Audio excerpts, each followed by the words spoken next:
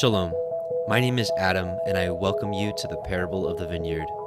Every day, Yahweh is waking up a remnant, a group of people who are coming out of deceptions, realizing our walk is to consist of faith and obedience to His righteous commands.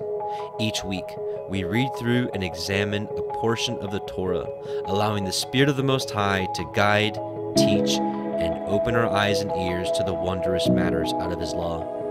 Join us as we seek to be refined by His Word, preparing ourselves for the return of our King of Kings, being faithful and obedient, walking in His way, truth, and life.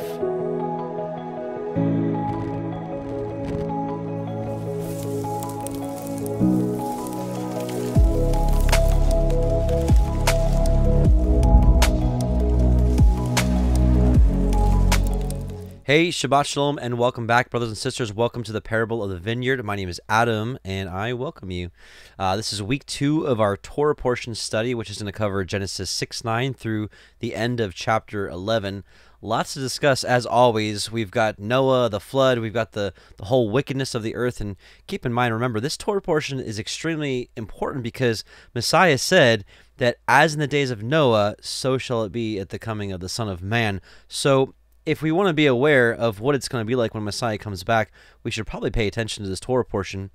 Just in case this may be new to you, what we've done is there's a group of people that have been called out of man-made religion and are recognizing that we're to come back to the ancient path, the old way of doing things, the way that our Heavenly Father has ordained us to walk. What's good in His eyes? What's evil? Because we recognize that a lot of us has been inundated with man-made traditions. Some of you grew up in Christianity. I grew up in Judaism. Not any better. Tons of man-made traditions, and the call is to come out. It doesn't matter if you grew up in atheism.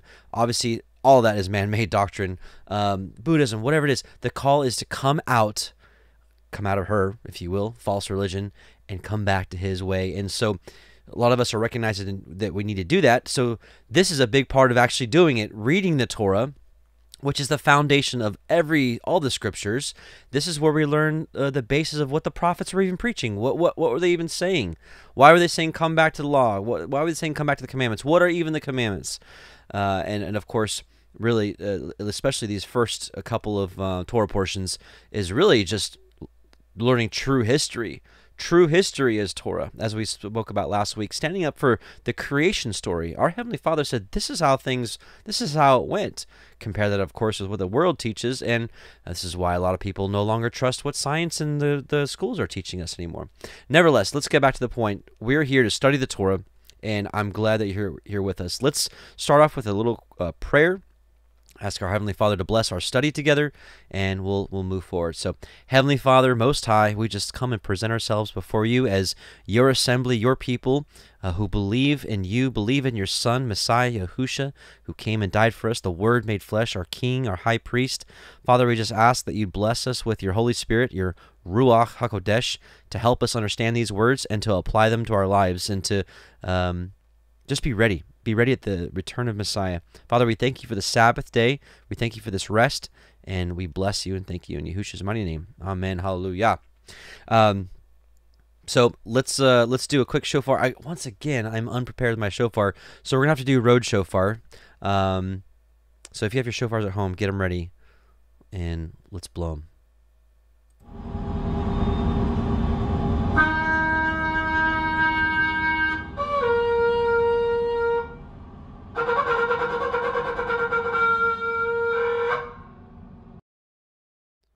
Okay, so before we actually get into the Torah portion, just a few quick passages, again, reminding us what we're doing here. Psalm 19, verse 7, the law, or the Torah of Yahweh is perfect, converting the soul. It literally converts us. The testimony of Yahweh is sure, making wise the simple. And this is why he says he confounds the wise. The wisdom of this world is foolishness in his eyes.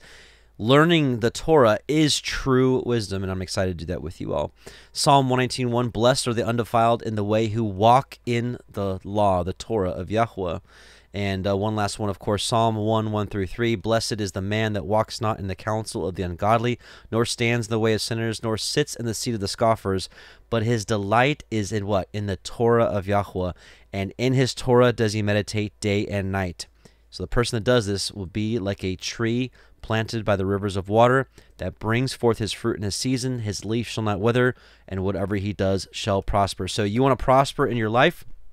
Well, adhere to the law, the Torah of the Most High. Doesn't mean your life's going to be easy, everything's going to be perfect, but if you want to prosper, and if you want to bear fruit, the fruit that he wants, well, here we are. Let's get into it.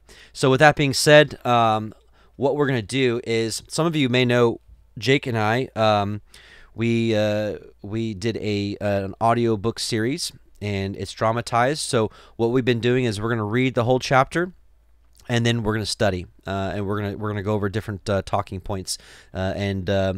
Again, these studies here are positioned just as studies, like as if you were hanging out with me in my living room, and we're reading it, and I'm just kind of sharing my study notes over the years. So I look at this as studying together. So with that being said, we're going to play the Torah portion. We're going to play it for chapter 6, and then we will talk about it. So here we go. Here's chapter 6.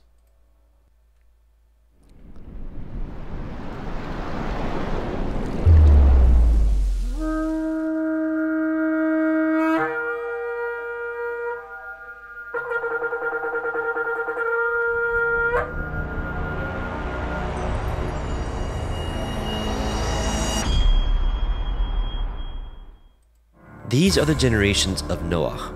Noach was a just man and perfect in his generations, and Noach walked with Elohim. And Noach begot 3 sons, Shem, Ham, and Japheth. The earth also was corrupt before Elohim, and the earth was filled with violence. And Elohim looked upon the earth, and behold, it was corrupt, for all flesh had corrupted his way upon the earth.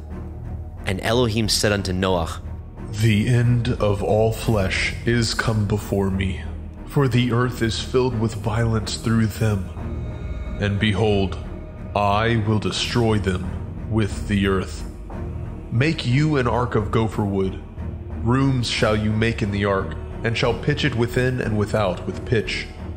And this is the fashion which you shall make it of. The length of the ark shall be 300 cubits, the breadth of it 50 cubits, and the height of it 30 cubits. A window shall you make to the ark, and in a cubit shall you finish it above. And the door of the ark shall you set in the side thereof, with lower, second, and third stories shall you make it.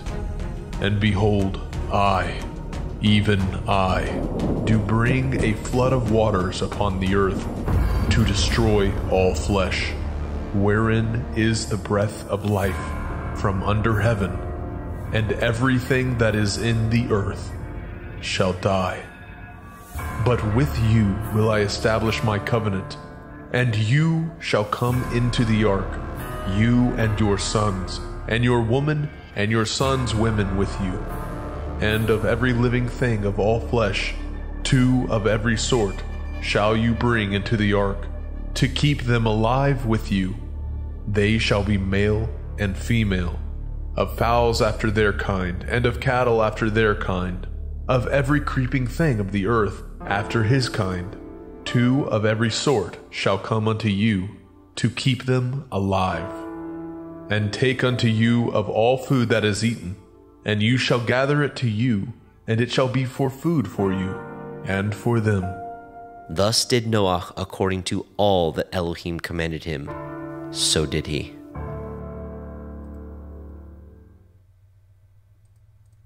Okay, so praise Yah. So Genesis 6, let's talk about it.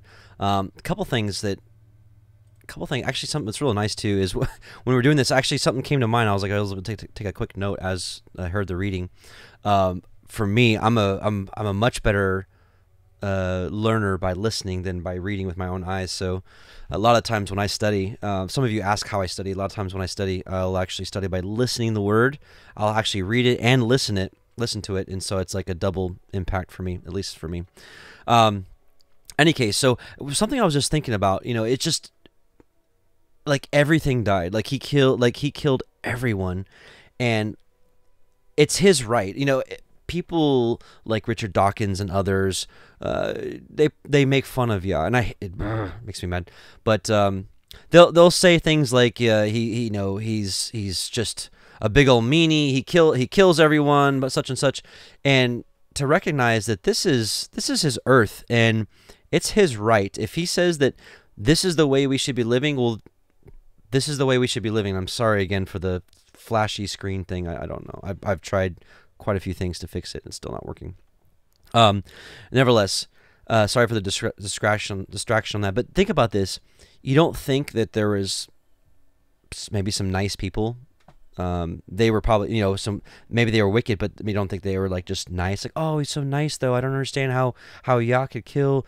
Wickedness is wickedness, right? It doesn't matter people's temperament. If someone is just wicked, Yah has determined that that's what's going to happen.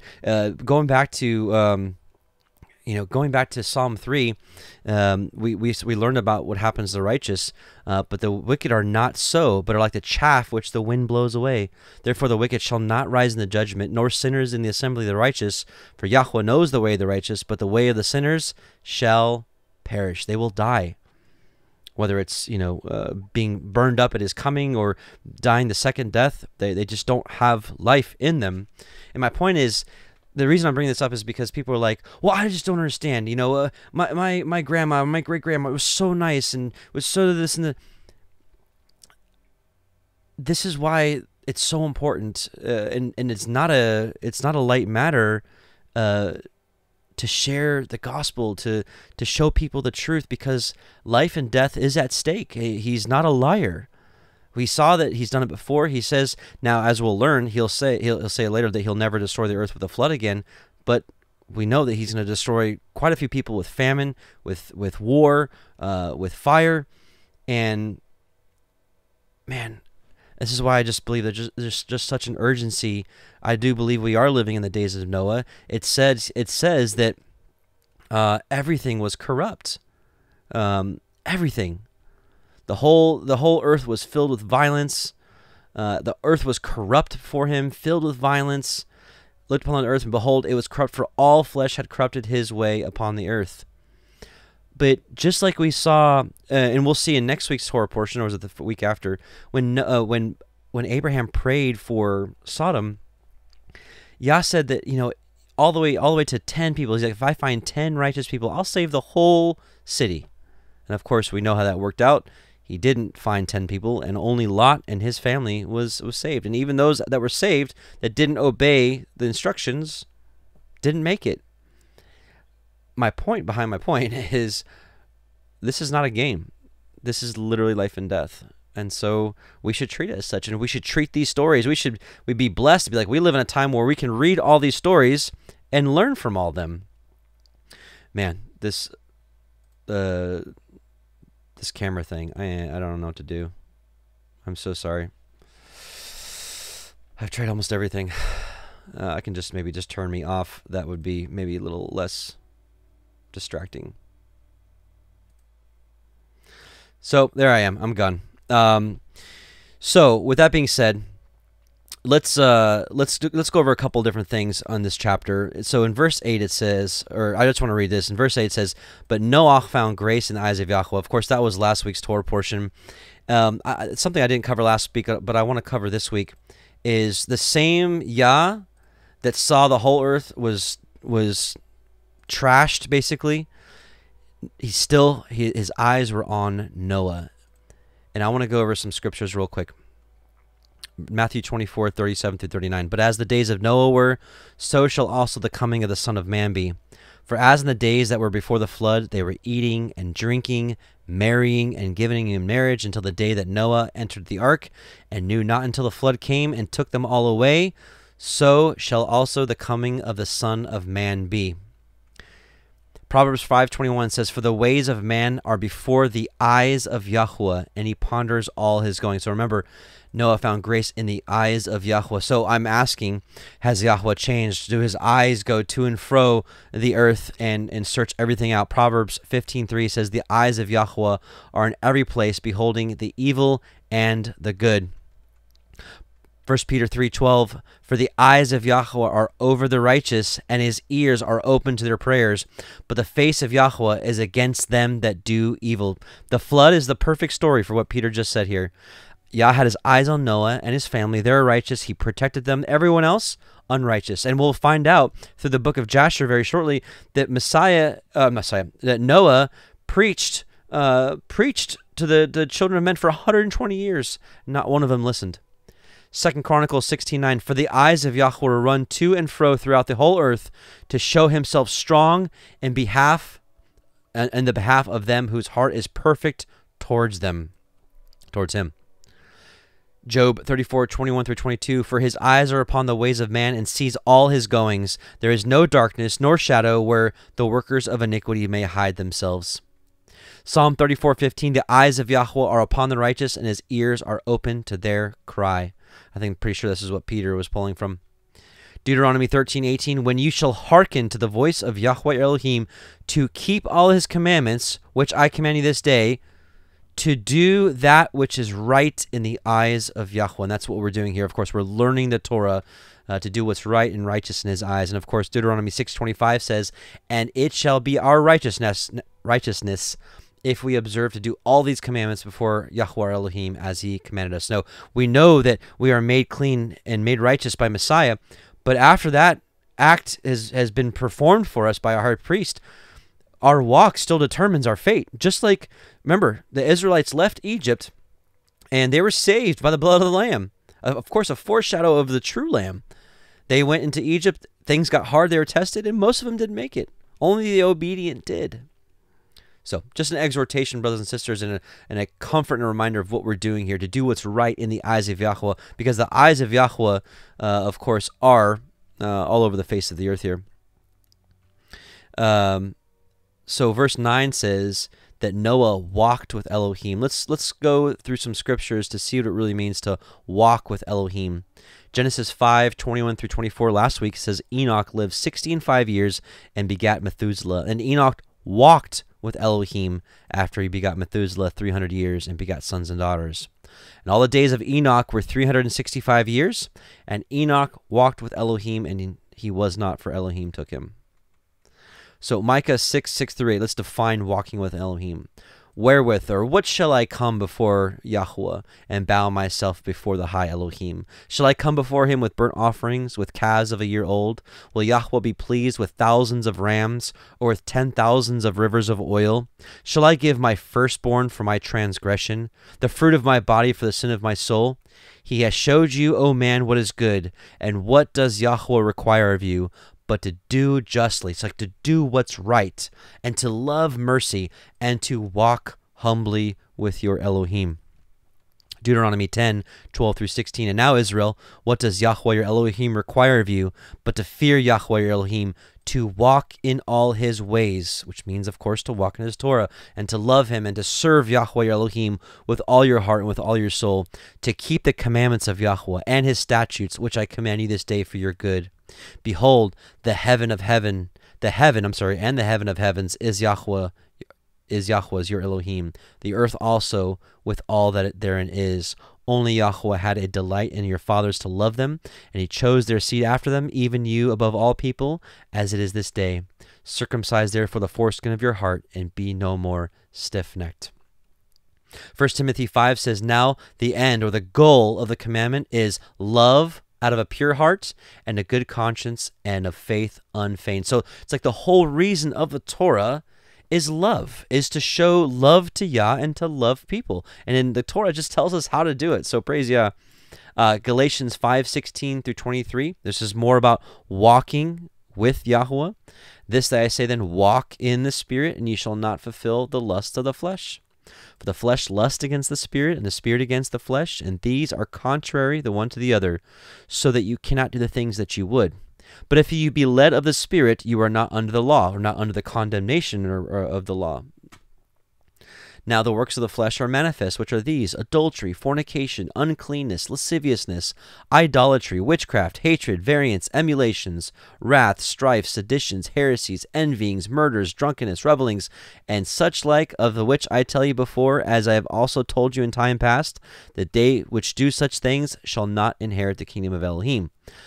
But the fruit of the Spirit, so walk in the Spirit, right, is love, joy, peace, long-suffering, gentleness, goodness, faith, meekness, temperance. Against such there is no law. So this is that Spirit and truth. The Spirit, of course, are these qualities of what it looks like, your behavior, or not like your behavior, of course, is adherence to the Torah, but this is like who you are. Are you a person that has love and joy and peace and all these qualities? So both equally as important, and I believe this is a pretty decent definition of what it means to walk with Elohim. Let's take a look here. Let's see right here. Let's see if I can. Give me just a moment. Let's see if I can turn this back on.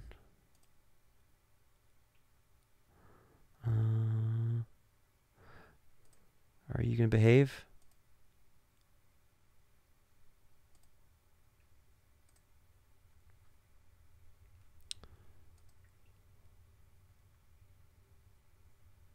Maybe. Nope. Okay. No, I'm sorry. All right. Chapter 6, verse 12. It says, And Elohim looked upon the earth, and behold, it was corrupt, for all flesh had corrupted his way upon the earth.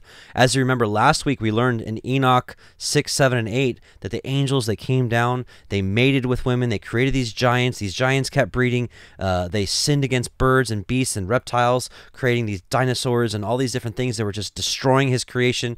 His creation wasn't made for giants and for dinosaurs and things like that, that these massive creatures that just ate everything. One of the big reasons why. So I think a lot of the people's, and think about this, how many giants were there? Because let's just be real for a second. Let's put ourselves in that time frame. So you have these angels that come down, they mate with women, they create these giants. Everyone knows what happened. This is not some secret. It doesn't take long. We know in the Torah community, it doesn't take long for everyone to find out when something goes on. Like, oh, hey, did you hear about blah, blah, blah? So how much more back then? Like, hey, where do these massive creatures come from? You don't think that they wanted to interbreed and like make more, like, hey, I want to be like that, I want to have children like this. And so it would be very quickly where all flesh would have corrupted its way. Just like in a similar way now, if we can parallel to what's going on now, we have things like gene editing, CRISPR, all these different technologies. They've got they're putting pig hearts in humans for transplants. They're mixing pig and mice DNA to make these enviropigs. They're doing all sorts of things. From what I understand, they've been doing this stuff for many decades at least in this country. All right, let's see. I want to share Isaiah 66:17. Speaking of the enviropig, if you haven't heard of the enviropig, let's see. So this is an article about animal-human hybrids. It's actually from BBC, so this is a mainstream article. I'm not going to read it for you, but if you want to do your own research, it's very interesting of how much animal-human hybrid interwoven beings that they're very forward about, and how they encourage that today, and it's quite interesting. But also research something called the enviropig, and you'll find that that's really interesting, and it relates to Isaiah 66:17. It says, "They that sanctify themselves and purify themselves in gardens behind one tree in the midst, eating swine's flesh and the abomination and the mouse shall be consumed together," says Yahweh. So when he comes back, he's going to destroy people that eat pig and mice and all these other abominations. But I think it's interesting that we have a pig today that is a mix of swine, which is pig, and a mouse. It's called the enviropig. Check it out. It's pretty prophetic in that way. So, are we at a time? And it says all flesh corrupted its way. So in my thought, they're corrupting the DNA. They're mixing things that aren't supposed to mix. They're finding ways to make animals interbreed with each other that shouldn't, or humans and animals. And there's lots of stories about these chimeras throughout the centuries. Even the book of Jasher has some details about some human-animal hybrids that may have been somehow left over from the flood, or maybe they were able to figure out in the time of Nimrod, which we'll read about him in a little bit. They were into all sorts of wickedness. It's perhaps they were able to find out how to do that as well, how to do those things. But not only just the DNA end, but think about it. even in today, like think of modern society with how they're corrupting flesh through the LGBT, movement. This is a corruption of flesh. This is a confusion, as the scripture calls it, and he calls it an abomination when a man is with a man, or a woman's with a woman, or you have multiple things going on.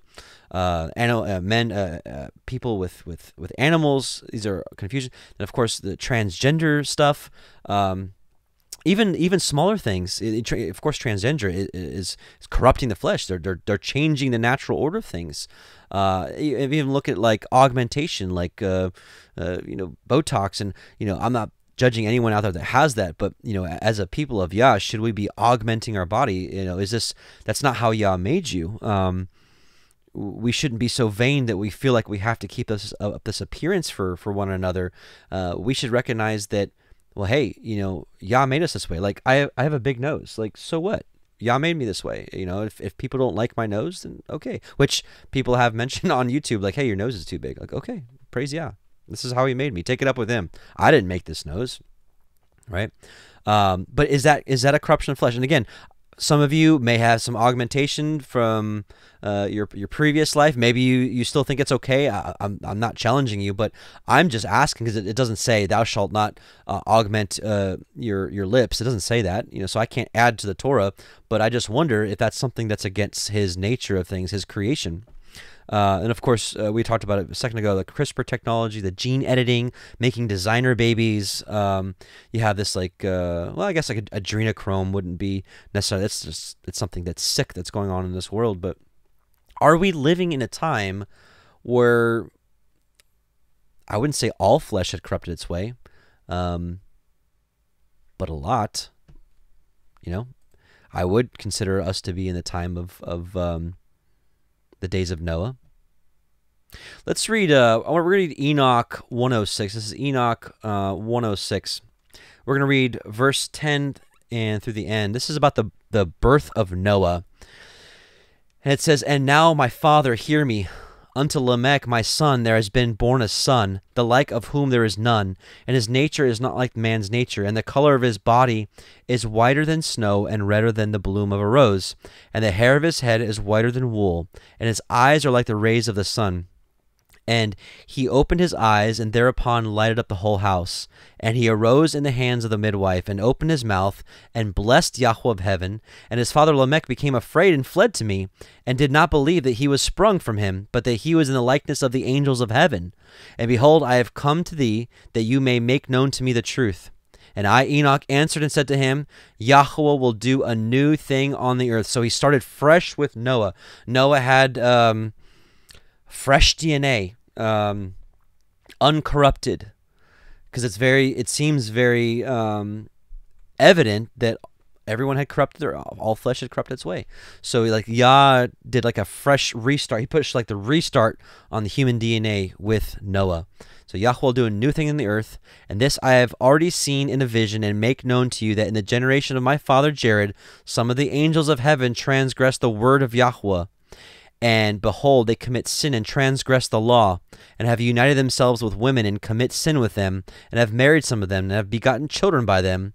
And they shall produce on the earth giants, not according to the Spirit, but according to the flesh. Now, with that statement, I wonder, are there people walking today that are giants in the Spirit?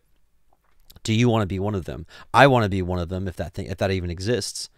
And there shall be a great punishment on the earth, and the earth shall be cleansed from all impurity. Now, thinking of that, if we want to be those people, I think Messiah is the best representation. He was the most giant in the Ruach here. And how was he? He was meek. He was humble. He was lowly. He taught goodness. He died for righteousness' sake and for doing what's right. Yea, there shall come a great destruction over the whole earth, and there shall be a deluge and a great destruction for 1 year. And this son who has been born unto you shall be left on the earth, and his 3 children shall be saved with him, when all mankind that are on the earth shall die, and his sons shall be saved. And now make known to your son Lamech that he who has been born is in truth his son. And call his name Noah, for he shall be left to you, and he his sons shall be saved from the destruction which shall come upon the earth on account of all the sin and all the unrighteousness which shall be consummated on the earth in his days. And after that there shall be still more unrighteousness than that which was first consummated on the earth. For I know the mysteries of the holy ones, for he, Yahweh, has shown me and informed me, and I have read them in the heavenly tablets. And of course this is absolutely true. Things only got worse. Not worse, but they got worse again, I guess.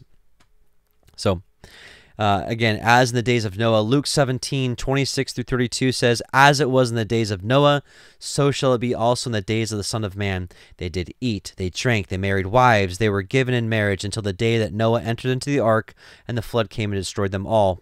Likewise also, as it was in the days of Lot, they did eat, they drank, they bought, they sold, they planted, they builded. But the same day that Lot went out of Sodom, it rained fire and brimstone from heaven and destroyed them all. Even thus shall it be in the day when the Son of Man is revealed." So what does that tell you? When the Son of Man is revealed, the righteous escape. These are the two witnesses we have. Noah escapes and his family. Lot escapes and his family when destruction comes. So when Yahusha comes back, the righteous are saved, the wicked are destroyed. That's how it goes. In that day, he which shall be upon the housetop, and his stuff in the house, let him not come down and take it away. And he that is in the field, let him likewise not return back. Remember Lot's wife, who turned back. Let's go to 6:14. It says, "Make you an ark of gopher wood. Rooms shall you make in the ark, and shall pitch it within and without with pitch." This is a very interesting word that we would just really pass by. If we look at the word used here, the word is kafar, which is exactly the same spelling as kippur. As we know, these little nikudim were not added until much later. So literally, it's the same word as atonement. You know, like Yom Kippur, the Day of Atonement. So literally, the ark was covered with atonement. Pretty cool. Think about the ark. It saved Noah and rescued them. We know, of course, the Ark of the Covenant. We know Messiah. He literally is our ark. He covers us with atonement. Just some interesting little foreshadows here. It's something, again, you just would just pass right by. But he says, literally, he says, "You shall cover it with atonement." Pretty cool. Pretty cool, at least in my opinion. And so going with the end of chapter 6, of making the ark and getting it prepared, I want to read a little bit from the book of Jasher in case you're new. The book of Jasher was mentioned in Joshua 10:13 and 2 Samuel 1:18, not 1:89. It says, "Is it not written in the book of Jasher?" in Joshua 10:13. And once again, behold, it is written in the book of Jasher. Some people would say that this is not the real Jasher. I disagree in love. I think this is the Jasher. The book of Jasher, which means the book of the upright. Jasher is not someone's name. So here we go. Jasher 5, we're going to read Jasher 5:5-36. "And all who followed Yahweh died in those days before they saw the evil which Elohim declared to do upon the earth. And after the last lapse of many years, in the 480th year of the life of Noah, when all those men who followed Yahweh had died away from amongst the sons of men, and only Methuselah was left, Elohim said unto Noah and Methuselah, saying, Speak ye and proclaim to the sons of men, saying, Thus says Yahweh, Return from your evil ways and forsake your works, and Yahweh will repent of the evil that he has declared to do to you, so that it shall not come to pass. For thus says Yahweh, Behold, I give you a period of 120 years. If you will turn to me and forsake your evil ways, then will I also turn away from the evil which I told you, and it shall not exist, says Yahweh. And Noah and Methuselah spoke all the words of Yahweh to the sons of men, day after day, constantly speaking to them. But the sons of men would not hearken to them, nor incline their ears to their words, and they were stiff-necked. And Yahweh granted them a period of 120 years, saying, If they will return, then will Elohim repent of the evil, so as not to destroy the earth. Noah, the son of Lamech, refrained from taking a wife in those days to beget children, for he said, Surely now Elohim will destroy the earth. Wherefore shall I then beget children? And Noah was a just man, he was perfect in his generation, and Yahweh chose him to raise up seed from his seed upon the face of the earth. And Yahweh said unto Noah, Take unto you a wife, and beget children, for I have seen you righteous before me in this generation. And you shall raise up seed, and your children with you, in the midst of the earth. And Noah went and took a wife, and he chose Naamah, the daughter of Enoch, and she was 580 years old. And Noah was 498 years old when he took Naamah for a wife. So we don't really need to talk about these age differences anymore, right? Oh, just kidding. And Naamah conceived and bare a son, and he called his name Japheth, saying, Elohim has enlarged me in the earth. And she conceived again and bare a son, and he called his name Shem, saying, Elohim has made me a remnant to raise up seed in the midst of the earth. And Noah was 502 years old when Naamah bare Shem. And the boys grew up and went in the ways of Yahweh, and all that Methuselah and Noah their father taught them. And Lamech the father of Noah died in those days, yet verily he did not go with all his heart in the ways of his father. And he died in the 195th year of the life of Noah. And all the days of Lamech were 777 years old, and he died. And all the sons of men who knew Yahweh died in that year before Yahweh brought evil upon them. For Yahweh willed them to die, so as not to behold the evil that Elohim would bring upon their brothers and relatives, as he had so declared to do. That's a merciful Elohim. And that day Yahweh said to Noah and Methuselah, Stand forth and proclaim to the sons of men all the words that I spoke to you in those days. Peradventure they may turn from their evil ways, and I will repent of the evil and will not bring it. So this is a merciful Elohim. This wasn't like, I don't like all you guys, I'm just going to start over. He gave them time. And Noah and Methuselah stood forth and said in the ears of the sons of men all that Elohim had spoken concerning them. But the sons of men would not hearken, neither would they incline their ears to all their declarations.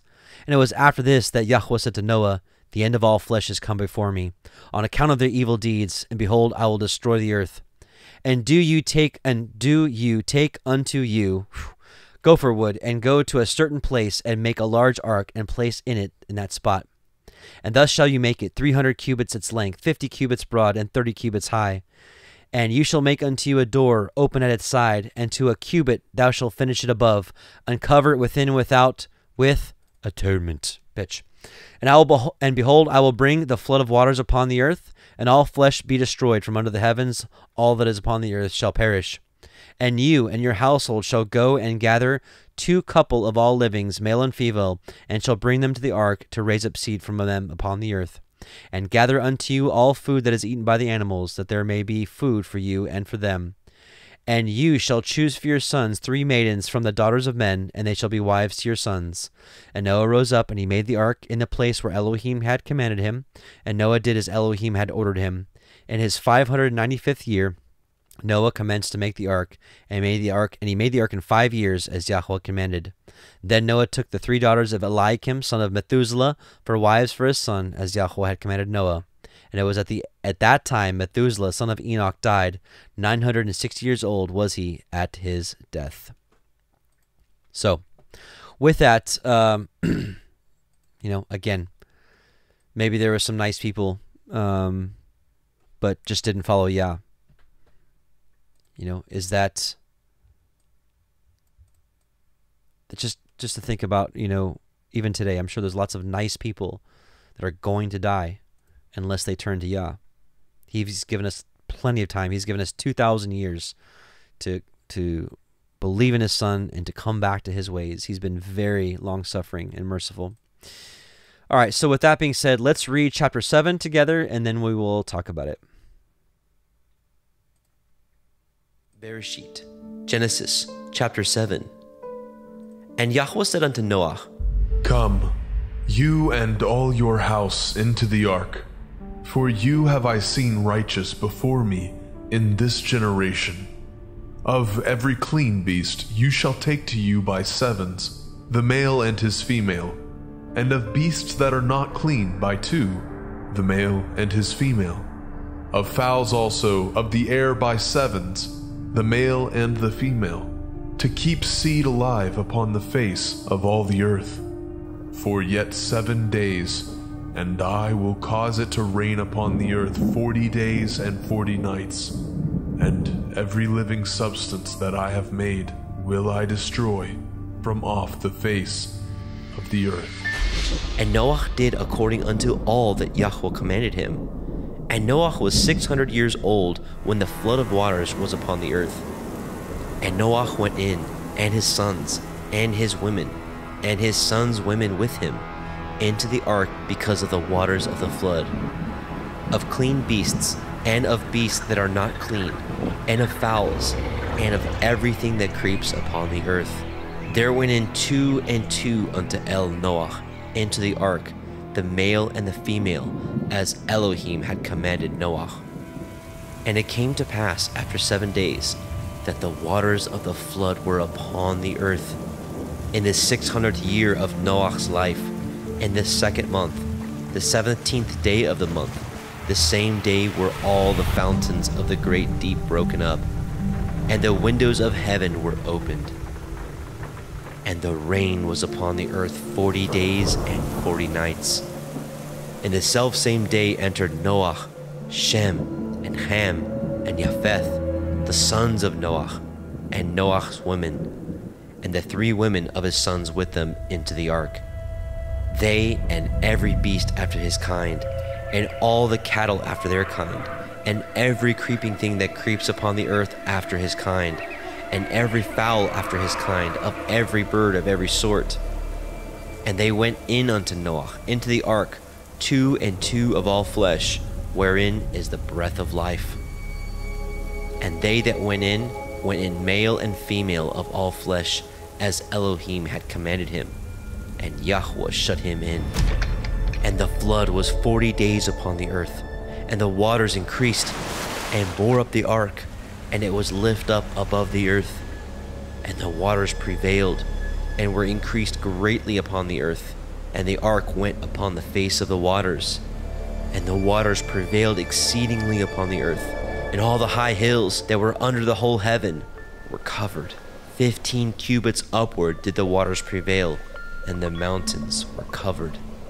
And all flesh died that moved upon the earth, both of fowl, and of cattle, and of beast, and of every creeping thing that creeps upon the earth, and every man, all in whose nostrils was the breath of life, of all that was in the dry land, died.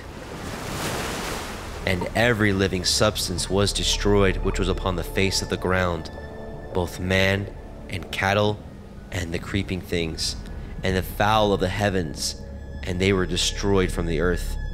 And Noach only remained alive, and they that were with him in the ark. And the waters prevailed upon the earth 150 days.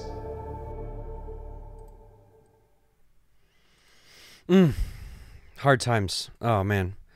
And again, I'm just wanting to remind ourselves of the severity and the seriousness of the situation, and recognizing that he may not be coming to destroy everything with a flood, but he's coming back. And I think there's this, most Christians have this picture of the Messiah painted as this, hippie, fun-loving, everyone's good, just love, and he's coming back with love and flowers, and he's coming back with a sword, and he's coming back with fire and chariots of fire. And I think the world is just still asleep. So let's just pray real quick. Father Yahweh, Abba, we just come before you, and Father, I just have a feeling that most people that are listening to this, Father, have a circumcised heart to you, that wants to walk in your ways and is awake to the truth of your word and the falsehoods of this world. Father, help us to be lights, to shine brightly for you, to be like lighthouses, just like a lighthouse, Father. And we just pray that you'd give us divine appointments in our lives, all of us, that we may share your truth, Father. And we just ask that you'd give us favor and power of the Spirit in Yahushua's name. Amen. All right, so let's talk about chapter 7 a little bit.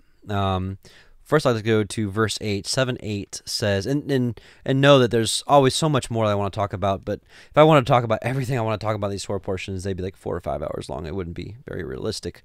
So, of all clean beasts, and of all beasts that are not clean, and of fowls, and everything that creeps upon the earth, what stands out to you here in this verse? I'll let you shout it out at home. What stands out about beasts that are clean and that are not clean? Clean and clean, right? Obviously, we knew that shows us that the Torah existed before Mount Sinai. We talked about this last week, but just a reminder, here's another witness. There's many witnesses, but I love this one specifically because a lot of us in the faith like to point to Abraham. Genesis 26:5. This is talking to Isaac, but about Abraham, because that Abraham obeyed my voice, kept my charge, my commandments, my statutes, and my laws. So for this is just talking points for those of you, because I usually people say, oh, the law was just given to Israel and Mount Sinai, and what about Abraham? Abraham was before the law. Not true. Neither was Noah either. And apparently not even Enoch. The law existed before Enoch. Enoch taught most of the sons of men the law, and they kept it for a while, but of course they went back to their old ways. Also, just speaking of the flood in general, Peter likens the ark and the flood and baptism in an interesting way. 1 Peter 3:20-22 says, which sometime were disobedient, when once the long-suffering of Elohim waited in the days of Noah, 120 years, he's like, hey, I'm going to give you 120 years. While the ark was preparing, wherein few, that is 8 souls, were saved by water, the like figure whereunto even baptism does also now save us. Not the putting away the filth of the flesh, so this is not like a standard shower or bath where you're just getting dirt off your flesh, but the answer of a good conscience towards Elohim. It cleanses the mind, it cleanses the ruach, by the resurrection of Yahushua HaMashiach, who has gone into heaven and is on the right hand of Elohim, angels and authorities and powers being made subject to him. Hallelujah. So this whole story of the ark and being saved through the water was a foreshadow, Peter says, who was pretty cool with Messiah. They were pretty close there. I'm assuming Messiah taught him this, that the flood, the ark, Noah, this whole thing was a figure, a shadow of what was to come with baptism. So praise God. So when someone wants to say, hey, where was baptism in the Old Testament? Right here. Right here. So let's go to verse 11. It says, in the 600th year of Noah's life, in the second month, the 17th day of the month, the same were all the fountains of the great deep broken up and the windows of heaven. So just considering what most of us have been taught through mainstream science and the education system, what are the fountains of the great deep when we look at something like this? When we have, of course, the crust and the mantle, which is all like hot lava, liquid stuff. Where are the fountains of the deep on this model? I don't understand. Where are the windows of heaven? Where are the windows of heaven being opened up? Because people say, well, that's just figurative, like where it's raining cats and dogs, but it's not obviously raining cats and dogs. It's raining water. People say that the windows of heaven are figurative and the fountains of the deep are figurative, but I don't know. Some of us, some of us take a much more, I'm trying to pull this here. Why are you... Sorry.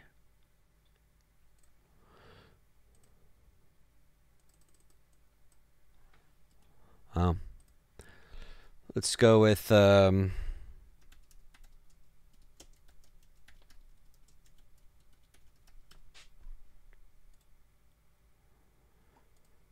Right, something like this that actually does, whether this is actually what it looks like, I don't know, but we see a great deep here, the foundations of heaven, the fountains of the deep. We see here, we see the windows of heaven. And remember, in last week, we talked about the waters above the heaven, and the waters above the firmament and the waters below the firmament. So there's a separation of water above the sky. There's water above the sky, and there's, of course, water below the sky, which we know and see and enjoy. So the windows of heaven opened up and water came pouring in, and then water came pummeling up. I'll be honest, when I was at the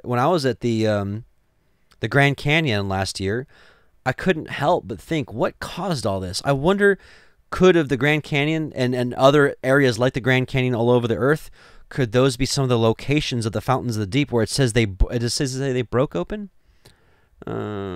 Yeah, the fountains of the great deep were broken up. And so did these things just open up and just move mountains, move earth all the way? Which makes me wonder why there's so much petrified wood in that area. Is evidence of just a lot of water and then things being encased and being preserved, petrified, if you will. So again, not to poke at anyone's understanding of the earth. But for me, is this a perfect model? Probably not. No, none of us. It says we can't measure heaven. We can't measure the breadth of the earth. So nobody has a perfect map. And that's kind of a straw man when people say, poke at this. But I mean, what's this? Honestly, what is this? When I look at the fountains of the deep and the windows of heaven, I just don't understand. Maybe you can help me out. Asking for a friend, help me out. Okay. A couple of passages about let's see. Let's go to Enoch 55, 7 through 10. And it says, "In those days shall punishment come from Yahweh of spirits, and he will open all the chambers of waters which are above the heavens." So this is not some metaphorical thing. This is a literal opening of something. It says, "Will open the chambers of waters which are above the heavens," and it says, "and of the fountains which are beneath the earth." These are not figurative. Sorry, these are literal. "And all the waters shall be joined with the waters.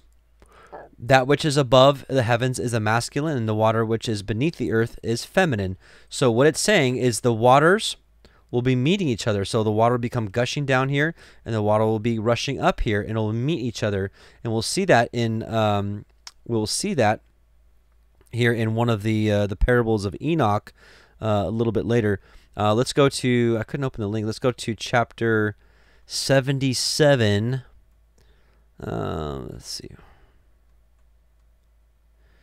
50, 60, that's 80, 70, 50, 60, 70, 71. Oh yeah, 77. 77, 1 through 6. Yeah, here we go. "And again, I saw how they began to gore each other and to devour each other, and the earth began to cry aloud." This is the wickedness, the days of Noah. "And I raised my eyes again to heaven, and I saw in the vision, and behold, there came forth from heaven beings who were like white men, and 4 went forth from that place, and 3 with them. And those 3 that had come last come forth and grasped me by my hand, and took me up away from the generations of the earth, and raised me up to a lofty place, and showed me a tower raised high above the earth, and the hills were lower. And one said unto me, here, remain here till you see everything that befalls those elephants, camels, and asses, and the stars, and the oxen, and all of them." And then it says here, no. Man, was it the previous one?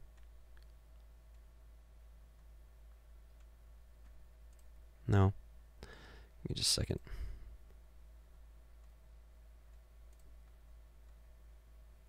Here we go.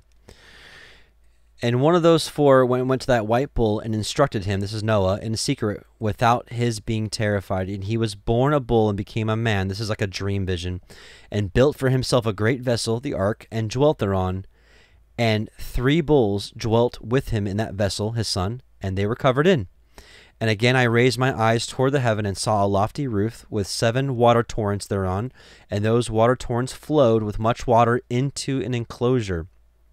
This is kind of what we're seeing here. "And I saw again, and behold, fountains were opened on the surface of that great enclosure, and that water began to swell and rise upon the surface. And I saw that enclosure till all its surface was covered with water. And the water, the darkness, and the mist increased upon it. And I looked at the height of that water had risen above the height of that enclosure, and it was streaming over that enclosure, and it stood upon the earth. And all the cattle of that enclosure were gathered together until I saw how they sank and were swallowed up and perished in that water. But that vessel floated on the water, while all the oxen and elephants and camels and asses sank to the bottom with all the animals, so that I could no longer see them. And they were not able to escape, but perished and sank into the depths."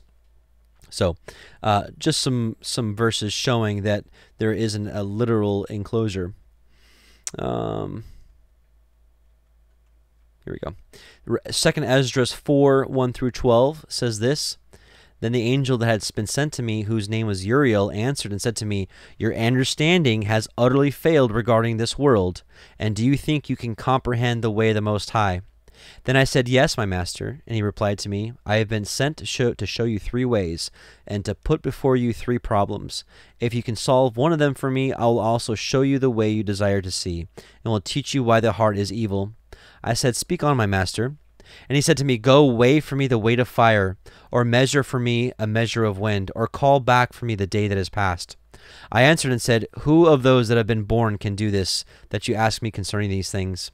He said to me, If I had asked you, how many dwellings are in the heart of the sea, or how many streams are at the source of the deep, or how many streams are above the firmament, or which are the exits of hell, or which are the entrances of paradise, perhaps you would have said to me, I never went down into the deep, nor as yet into hell, neither did I ever ascend into heaven.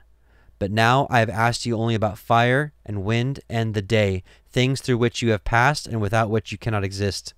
And you have given me no answer about them. And he said to me, You cannot understand the things which you have grown up with. How then can your mind comprehend the way of the Most High? And how can one who is already worn out by the corrupt world understand incorruption? When I heard this, I fell on my face and said to him, It would be better for us not to be here than to come here and live in ungodliness and to suffer and not understand why. So probably should just read these verses that were parallel to what we're talking about here, but just another witness. And again, remember Genesis 1:7 said, And Elohim made the firmament and divided the waters which were under the firmament from the waters which were above the firmament, and it was so. Let's take a look at the Jasher account, chapter 6. We're going to read chapter 6, verses 1 through 27, and just get a little more detail about the flood story.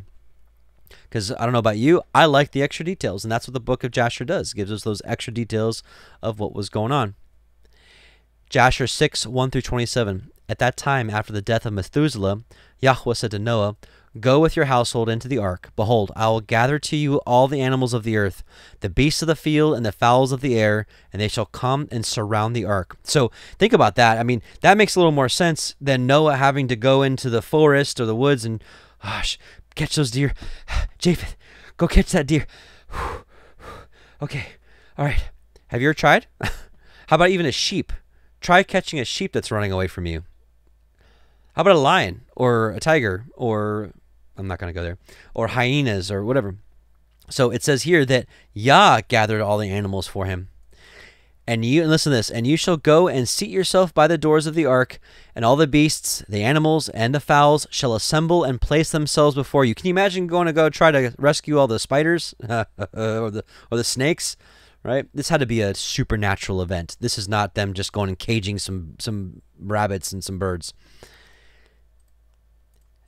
Okay, so all the animals and fowls shall assemble and place themselves before you, and such of them as shall come and crouch before you, or bow or humble themselves, you shall take and deliver into the hands of your sons, who shall bring them into the ark, and all that will stand before you, you shall leave. So if they are proud and not humble, they're out, basically, he says. And Yahweh brought this about on the next day, and animals and beasts and fowls came in great multitudes and surrounded the ark. Oh, man, his social media was only around back then. And Noah went, I say social media, I mean just being let's just talk about media. Man, if someone caught some pictures or some video of that, wow. And Noah went and seated himself by the door of the ark, and of all flesh that crouched before him, he brought into the ark, and all that stood before him he left upon the earth. And a lioness came with her 2 whelps, male and female, and the 3 crouched before Noah, and the 2 whelps rose up against the lioness and smote her, and made her flee from the place, and she went away, and they returned to their places, and crouched upon the earth before Noah. And the lioness ran away, and stood in the place of the lions. And Noah saw this, and wondered greatly, and he rose, and took the 2 whelps, and brought them into the ark. And Noah brought into the ark from all living creatures that were upon the earth, so that there was none left but which Noah brought into the ark. 2 and 2 came to Noah into the ark, but from the clean animals and clean fowls he brought 7 couples, as Elohim had commanded him. And all the animals and beasts and fowl were still there, and they surrounded the ark at every place, and the rain had not descended till 7 days after. And on that day Yahweh caused the whole earth to shake, and the sun darkened, and the foundations of the world raged, and the whole earth was moved violently, and the lightning flashed, and the thunder roared, and all the fountains in the earth were broken up, such as was not known to the inhabitants before. And Elohim did this mighty act in order to terrify the sons of men, that there might be no more evil upon the earth. And still the sons of men would not return from their evil ways, and they increased the anger of Yahweh at that time, and did not even direct their hearts to all this. This is why these things happen in these last days. It's like he doesn't send these things just as ha ha ha, I'm going to get you, you little ants. Think about, I mean, I can just think about COVID, okay? Think about that whole pandemic. Whatever that was, how a lot of people came to the truth through that, because their world was rocked. Their life changed. They couldn't just go to Walmart at midnight anymore because it closed at 10. I mean, think of the audacity of that. I'm being silly, but truly, a lot of people's lives changed. Kids didn't go to school for a while. A lot of people had to wear these masks. Well, some people didn't do so, but that was whatever it was. Even if it was just, not even a real pestilence, but think of that pestilence that came, changed a lot of people's lives. Got them thinking about how many people maybe lost people in an earthquake or a tsunami or a tornado or whatever, that maybe got them thinking about their lives. Like, man, I could have lost my life too, or I lost my mom, I lost my brother or sister. These kind of life-changing events is what gets people's attention sometimes, and of course sometimes it doesn't. But it says here, and still the sons of men would not turn from their evil ways, and they increased the anger of Yahweh that time, and did not even direct their hearts to all this. But it says that's why he did that. Like, hey, maybe in these last days, that's why Messiah says there will be wars and rumors of wars and famines and earthquakes in diverse places and all these different things to maybe get the attention of the sons of men. Hey, turn to me. At the end of 7 days, in the 600th year of the life of Noah, the waters of the flood were upon the earth. And all the fountains of the deep were broken up, and the windows of heaven were opened, and the rain was upon the earth 40 days and 40 nights. And Noah and his household and all the living creatures that were with him came into the ark on account of the waters of the flood, and Yahweh shut him in. And all the sons of men that were left upon the earth became exhausted through evil on account of the rain, for the waters were coming more violently upon the earth, and the animals and beasts were still surrounding the ark. And the sons of men assembled together, about 700,000 men and women. They came unto Noah into the ark. And they called unto Noah, saying, Open for us, that we may come into the ark, and wherefore shall we die? And Noah with a loud voice answered them from the ark, saying, Have you not all rebelled against Yahweh, and said that he does not exist? And therefore Yahweh brought upon you this evil to destroy and cut you off from the face of the earth. Is not this the thing that I spoke to you of 120 years back, and you would not hearken to the voice of Yahweh? And now do you desire to live upon the earth? And they said to Noah, We are ready to return to Yahweh. Only open for us that we may live and not die. Noah answered them, saying, Behold, now that you see the trouble of your souls, you wish to return to Yahweh. Why did you not return during these 120 years, which Yahweh granted you as the determined period? So hard times is supposed to get us thinking about our lives and to return to Yah. That's my story. He brought hard times. Actually, let me rephrase it. I brought hard times upon myself. He saw it and allowed it, of course. And these are some of the things that brought me back and got me thinking, what am I doing with my life? How did I get here? I need your help. Help me. I want to be for real now. For them, it was too late. They were given a determined period. And just like that, and that's why he says, like the days of Noah, so shall it be at the coming of the Son of Man. They're basically carrying on, and then done. It's gone. When he returns, it's over. Oh, now that you see me coming in the clouds with great power and glory, oh, now you want to believe. It's too late. Sorry. But now you come and tell me this on the account of the troubles of your soul. Now also Yahweh will not listen to you, neither will he give ear to you on this day, so that you will not now succeed in your wishes. And the sons of men approached in order to break into the ark, to come in on account of the rain, for they could not bear the rain upon them. And Yahweh sent all the beasts and animals that stood around the ark, and the beasts overpowered them and drove them from that place. And every man went on his way, and they again scattered themselves upon the face of the earth. And the rain was still descending upon the earth, and it descended 40 days and 40 nights, and the waters prevailed greatly upon the earth. And all flesh that was upon the earth or in the waters died, whether men, animals, beasts, creeping things, or birds of the air, and there only remained Noah and those that were with him in the ark. We'll stop there for now. So, and also, of course, in the last days, Revelation 9, 20 through 21, when all these plagues are happening, the sun will scorch men, waters dry up, the green grass is burnt up, the sun and the moon change their order, earthquakes, pestilences, wars, and the rest of the men which were not killed by these plagues yet repented not of the works of their hands. This is prophecy to come, that they should not worship devils and idols of gold and silver and brass and stone and of wood, which neither can see, nor hear, nor walk, neither repented they of their murders, nor of their sorceries, nor of their fornication, nor of their thefts. What a merciful Elohim that we have, that even to this last moment, he'd be willing to forgive us all. People who murder, people who commit sorceries or participate in sorceries or fornication. He's like, come back to me. Even in the very, very last days. And praise Yah that he allowed people like me and you to repent and to change our ways. Hallelujah. Are we perfect? I can tell you I'm not. I want to be, and I strive to be every day. A righteous man falls 7 times and gets back up. These people did not want to repent nor get up from their folly. Let's go to, let's go to chapter 8 now. Let's go to chapter 8. Chapter 8. So, let's do it. Ready, set, go. Bereshit, Genesis, chapter 8. And Elohim remembered Noach, and every living thing, and all the cattle that was with him in the ark. And Elohim made a wind to pass over the earth, and the waters assuaged. The fountains also of the deep, and the windows of heaven were stopped, and the rain from heaven was restrained, and the waters returned from off the earth continually. And after the end of the 150 days, the waters were abated. And the ark rested in the 7th month, on the 17th day of the month, upon the mountains of Ararat. And the waters were decreased continually until the 10th month. In the 10th month, on the 1st day of the month, were the tops of the mountains seen. And it came to pass at the end of 40 days that Noach opened the window of the ark which he had made. And he sent forth a raven which went forth to and fro until the waters were dried up from off the earth. Also he sent forth a dove from him to see if the waters were abated from off the face of the ground. But the dove found no rest for the sole of her foot, and she returned unto him into the ark, for the waters were on the face of the whole earth. Then he put forth his hand and took her, and pulled her in unto him into the ark. And he stayed yet other 7 days, and again he sent forth the dove out of the ark. And the dove came into him in the evening, and lo, in her mouth was an olive leaf plucked off. So Noach knew that the waters were abated from off the earth.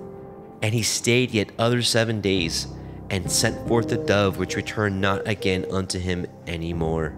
And it came to pass in the 601st year, in the 1st month, the 1st day of the month, the waters were dried up from off the earth.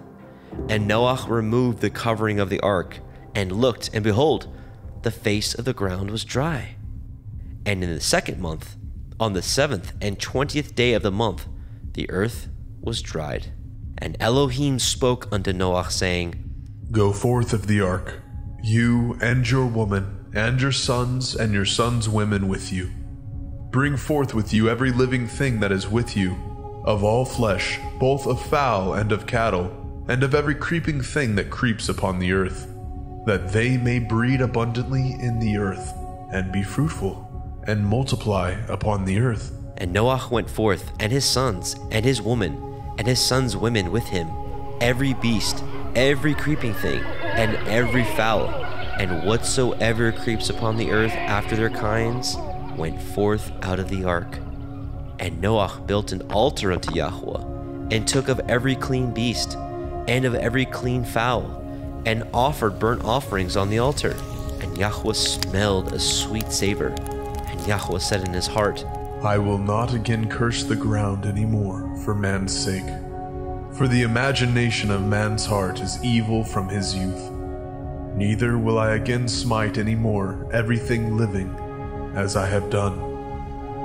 While the earth remains, seed time and harvest, and cold and heat, and summer and winter, and day and night shall not cease. Okay, we're back. Praise Yah. Is my camera fixed? Is it fixed? Did one of you pray for me? Did somebody out there pray and it just got fixed? Praise Yah. So far, so good. Okay, so let's talk about chapter 8. There's a few things I want to discuss. A lot of people have taken a stab at the different shadows and what the raven and the dove symbolizes. I'm going to take a shot myself here. I think there's something interesting here. So we see how he sends out the raven that, let's start here. The raven which went forth to and fro. This is an interesting term here, to and fro, until the waters were dried up from off the earth. So he sent out the raven, and the raven never came back.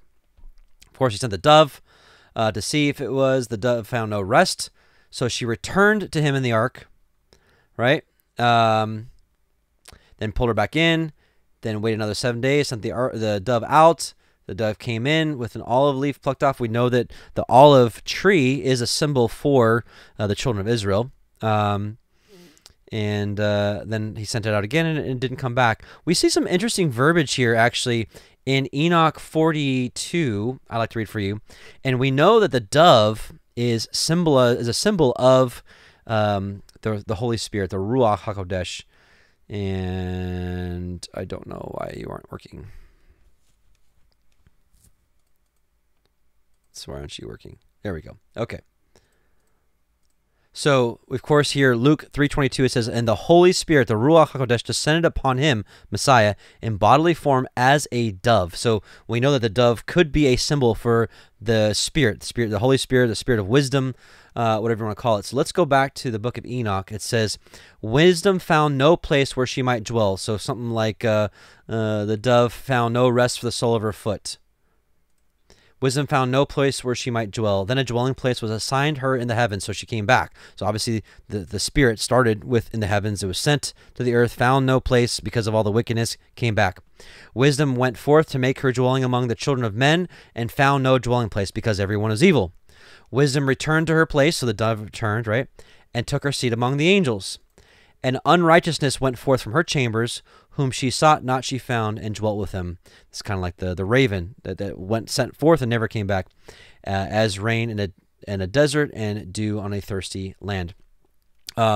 So we also want to read Sirach 4:11 through 19, and just a couple things here about the spirit of wisdom. It says, wisdom exalts her sons and gives help to those who seek her.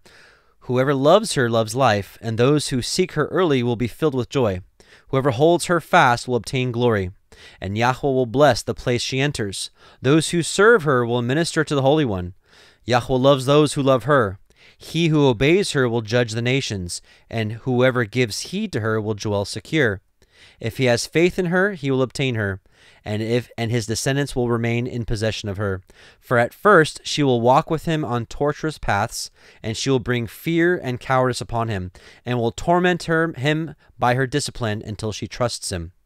And she will test him with her ordinances. Then she will come straight back to him and gladden him. This is like that dove returning, and will reveal her secrets to him.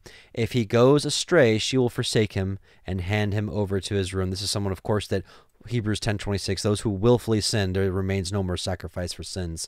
That's the kind of going the wrong way, at least in my opinion, from what I understand. Liquid, hot magma, inner core, mantle crust. Okay. Sorry. So then, of course, the raven, it says the raven was sent forth and went to and fro until the waters were dried up from off the earth. So basically, it was wandering around the earth, seeking, of course, what it could. Job 1:6-7 says, now there was a day when the sons of Elohim came to present themselves before Yahweh, and Satan came also among them. And Yahweh said unto Satan, from whence do you come? Satan answered Yahweh and said, from going to and fro in the earth, and from walking up and down in it. So is that really solidify that the raven was representing a different spirit? Not really, but just some things to share. Let's go to Genesis 8:17. It says, bring forth with you every living thing that is with you of all flesh, both of fowl and of cattle and of every creeping thing that creeps upon the earth, that they may breed abundantly in the earth and be fruitful and multiply upon the earth. So let's just be honest. Yahweh made this earth to be inhabited, made to be for us to multiply. It is the first commandment given to Adam and Eve: be fruitful and multiply. Like, make more of yourselves. He made us that way for the two flesh to become one and to produce another. And so this is something very opposite of what modern day society teaches us. Like you remember, even in China, they were only allowed to have like one, or was it one or two children for some time. And even if they had like a girl that they would like, I don't know, I don't even want to talk about it. But they say that, you know, Earth, we're killing ourselves, that humans are like a plague, and we're causing climate change, and we're going to run out of resources, and Earth is going to die. And so basically encouraging people to not to multiply. Of course, they're encouraging that through the LGBT and trans and all this stuff that doesn't multiply. So it's going against the natural order of things.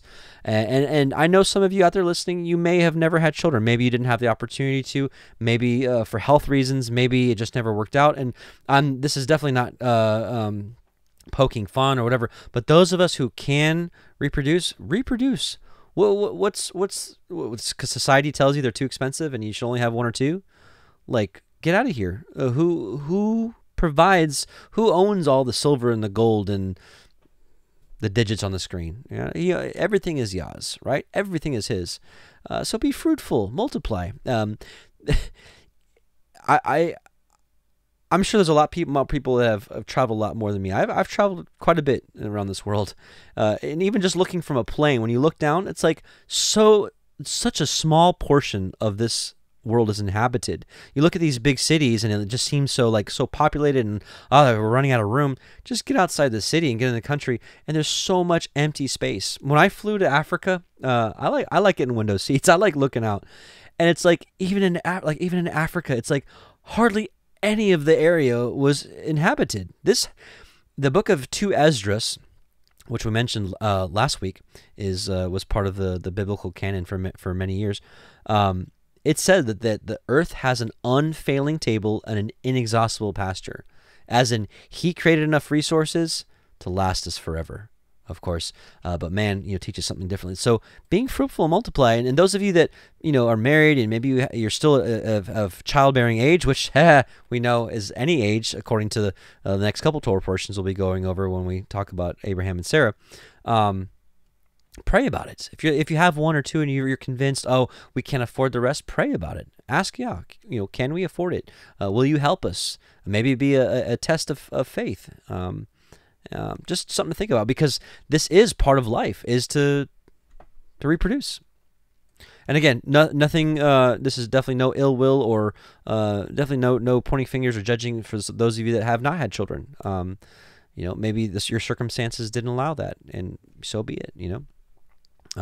Isaiah 54 says, even to the barren woman, those who come into New Jerusalem, it'll be better than having sons and daughters, right?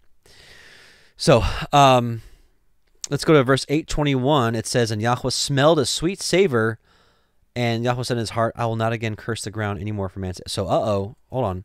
We get to know a little bit about our Creator. He likes the smell of a barbecue. Newsflash. So do I. Praise Yah for meat. There's some doctrines going around saying that the better way to live, or the healthier way to live, is without meat. I disagree. I think if you get the right meat, I would highly disagree. I think meat is for us, and He created it for us. And our Heavenly Father certainly does like the smell of that sweet savor, or whatever was going on that altar there. Hey, right here. So let's go to verse 22. It says, while the earth remains, seed time, harvest time, cold and heat, summer and winter, and day and night shall not cease. However, until the end times. When we look at the book of Revelation, it's basically the natural order of things is just completely interrupted. The earth dies, basically. And then, of course, He renews it again. I don't think He's going to throw this whole earth away and start over. I believe He's just going to, the earth is literally going to die. When you look at the book of Revelation, the wind ceases. Even science will tell you, if wind stopped, that's it. There's life for a couple months, and that's it. If the sun was darkened for an extended period of time, if the moon didn't shine, certain plants wouldn't grow. Yah created this order perfectly, and if he stops that order, everything dies. Let's go to Enoch 79. Oh, I already have it up here. We're going to go to Enoch 79, at least in the Ethiopic. I don't know what it is in the R.H. Charles. It says here. In those days Uriel answered and said to me, Behold, I have shown you all things, O Enoch, and all things have I revealed to you, that you see the sun, the moon, and those which conduct the stars of heaven, which cause all their operations, seasons, and arrivals to return. In other chapters, we learn that the angels are in charge over all the operations of Yah. Yah doesn't have to do everything. He can create, and he's created these angels to be his ministers and to do what he's asked them to do. So if he creates an angel to make sure the moon goes in its course, that's what he does. If he's created an angel to make sure the sun keeps doing its thing, that's what it does. In the days of sinners, the years shall be shortened. Their seed shall be backward in their prolific soil, and everything done on earth shall be subverted and disappear in its season. The rain shall be restrained, and heaven shall stand still. That's interesting. In those days, the fruits of the earth shall be late and not flourish in their season, and in their season the fruits of the trees shall be withholden. The moon shall change its laws and not be seen at its proper period. But in those days shall heaven be seen, and barrenness shall take place in the borders of the great chariot of the west. Heaven shall shine more than when illuminated by the orders of the light, while many chief among the stars of authority shall err, perverting their ways. So I want to pause here real quickly. It says heaven shall be seen. Why? Because the firmament just got destroyed. It got burned up with fire. Now heaven is being seen, and that's why we don't need the light of the sun or the moon anymore, because heaven, right? Yahusha, Yahweh are the light of it. It says, those shall not appear in their season who commanded them, and all classes of the stars shall be shut up against the sinners. The thoughts of those who dwell on earth shall transgress within them, and they shall be perverted in all their ways. They shall transgress and think themselves gods, while evil shall be multiplied among them. Isn't that where we're at now? I know the superstars and whatnot think they're gods. The actresses and the high society think they're gods, and they're just teaching the people to worship them as gods. And then, of course, you've got false doctrines that say we are Messiah, we are the I ams, we are the Christ consciousness, all this false New Agey, self-worshipping false doctrine. And Enoch prophesied of it many, many years ago. Let's take a look at Jasher, the book of Jasher, chapter 6, verse 28. We'll start there. And the ark floated upon the face of the waters, and it was tossed upon the waters, so that all the living creatures within were turned about like pottage in a cauldron. And great anxiety seized all the living creatures that were in the ark, and the ark was like to be broken. So usually the pictures of Noah's ark, it's floating on this nice calm water. Yeah, maybe after the storm is over, but think about the storm. You don't think that was a wild ride? So this is why I like the book of Jasher. It gives these details. It gives me a more of an understanding of what happened. And because when you read, you can just go right past and just not even think about all the animals and like all the tigers roaring and the lions roaring and the pigs squealing and the dogs barking and the wolves howling. It says, all the living creatures that were in the ark were terrified, and the lions roared, the oxen lowed, the wolves howled, and every living creature in the ark spoke and lamented in its own language, so that their voices reached to a great distance. And Noah and his sons cried and wept in their troubles. They were greatly afraid that they had reached the gates of death. And Noah prayed unto Yahweh. So it's normal that we can get nervous or scared or terrified, but we take that and we give it to Yah and say, Yah, we're going to trust in you. And cried unto him on account of this, and he said, O Yahweh, help us, for we have no strength to bear this evil that has encompassed us. For the waves of the water have surrounded us. Mischievous torrents have terrified us. The snares of death have come before us. Answer us, O Yahweh, answer us. Light up your countenance towards us, and be gracious to us. Redeem us, and deliver us. And Yahweh hearkened to the voice of Noah, and Yahweh remembered him. And a wind passed over the earth, and the waters were still, and the ark rested. And the fountains of the deep and the windows of heaven were stopped, and the rain from heaven was restrained. And the waters decreased in those days, and the ark rested upon the mountains of Ararat. And Noah opened the windows of the ark, and Noah still called out to Yahweh at that time and said, O Yahweh, who did form the earth and the heavens and all that are therein, bring forth our souls from this confinement and from the prison wherein you have placed us, for I am much wearied with sighing. Speaking of Ararat, it's interesting. There's been a few people saying that they found the Noah's Ark over the years, but I actually believe the Ron Wyatt story. If you haven't seen it, just type Ron Wyatt Noah's Ark, and hopefully you'll find the right documentary. Absolutely blessed me. to see that I really believe they have found the remnants of Noah's Ark. It's just absolutely, I don't want to ruin it for you, but it's just absolutely amazing. So just to finish up on chapter 8, just a couple things. So for those of you that were watching the last 2 years, you remember last 2 years I included the Aramaic Targums in the study. I don't think I'm going to do that anymore because the more and more I've read the Targums, the more I just recognize there's just a lot of Jewish rabbinical insertions there. Do I believe there's truth in it? Yes. In a very similar way, I've done the same thing with the Book of Jubilees. I'm actually, after the Passover is over, right now I'm actually at the campground where we're doing Passover. We're setting up for Passover here in less than a week. But after that's over, I'm going to be finishing up a study of something that I've been putting off for 3 years, why I no longer support the Book of Jubilees. And I'll be, that may disappoint many of you out there. I know that this ministry has introduced a lot of people in the Torah movement to the Book of Jubilees, so I find that it's my responsibility to share why I now no longer support that book. Is there truth in the Book of Jubilees? Definitely. Is there leaven in it? Definitely, and this is why I'm staying away from it. Same thing with the Targums. I've recognized, and so that study will come out here in a few weeks, and I'll give you all the reasonings. So don't come at me with the pitchforks just yet. At least see my reasonings before you do so. Same thing with the Targums. There's definitely truth in it, and I may reference it here and there, but I no longer want to recommend people go read that just because there's just too much leaven.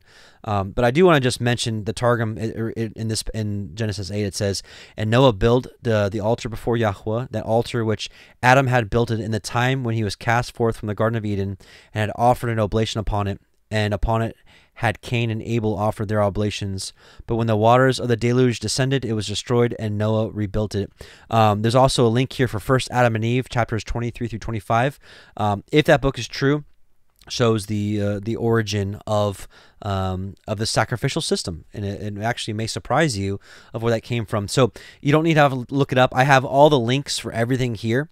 So when I say here, in my study notes, and I'll always put the study notes in the description box below where the video is. So if you want to go back and reference any of these chapters or any of these other books or things that I'm mentioning, everything is in the study notes. So with that, let's go to chapter 9. Also in the Targums, it says that Messiah basically says, "And the word of Yahweh closed in Noah upon the ark." So the one thing nice is about the Targums that it shows our Messiah very, very clearly.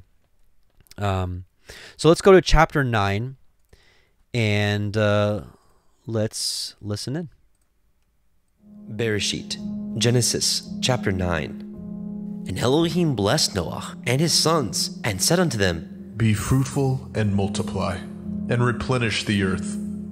And the fear of you and the dread of you shall be upon every beast of the earth, and upon every fowl of the air, upon all that moves upon the earth, and upon all the fish of the sea. Into your hand are they delivered. Every moving thing that lives shall be meat for you.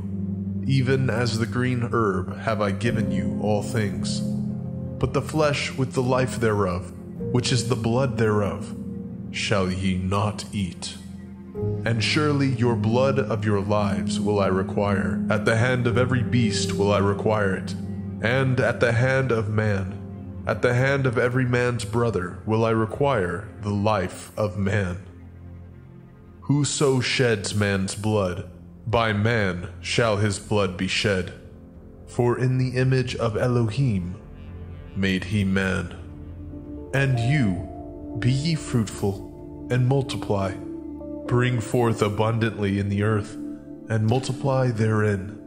And Elohim spoke unto Noach, and to his sons with him, saying, And I, behold, I establish my covenant with you, and with your seed after you, and with every living creature that is with you, of the fowl, of the cattle, and of every beast of the earth with you, from all that go out of the ark, to every beast of the earth. And I will establish my covenant with you. Neither shall all flesh be cut off any more by the waters of a flood. Neither shall there any more be a flood to destroy the earth. And Elohim said, This is the sign of the covenant which I make between me and you, and every living creature that is with you, for perpetual generations. I do set my bow in the cloud, and it shall be for a sign of a covenant between me and the earth.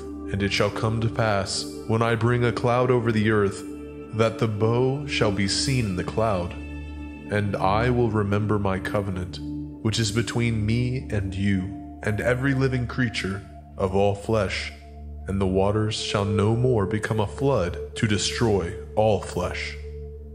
And the bow shall be in the cloud, and I will look upon it, that I may remember the everlasting covenant between Elohim and every living creature of all flesh that is upon the earth. And Elohim said unto Noach, This is the sign of the covenant which I have established between me and all flesh that is upon the earth. And the sons of Noach that went forth of the ark were Shem, and Ham, and Japheth. And Ham is the father of Canaan. These are the 3 sons of Noach, and of them was the whole earth overspread. And Noach began to be a husbandman, and he planted a vineyard. And he drank of the wine, and was drunken, and he was uncovered within his tent. And Ham, the father of Canaan, saw the nakedness of his father, and told his 2 brethren without. And Shem and Japheth took a garment, and laid it upon both their shoulders, and went backward, and covered the nakedness of their father. And their faces were backward, and they saw not their father's nakedness. And Noach awoke from his wine, and knew what his younger son had done unto him. And he said, Cursed be Canaan, a servant of servants shall he be unto his brethren. And he said, Blessed be Yahweh Elohai of Shem, and Canaan shall be his servant. Elohim shall enlarge Japheth, and he shall dwell in the tents of Shem, and Canaan shall be his servant. And Noach lived after the flood 350 years, and all the days of Noach were 950 years, and he died. Okay, praise God. Sorry about that interruption in the middle of that. I didn't mean to click that link. I was trying to make a quick note. I like this. I like when we do it like this because I feel like I'm able to think of some things on the spot here. But so Genesis 9:6 says, "Whoso sheds man's blood, by man's shall his blood be shed. For in the image of Elohim made he man."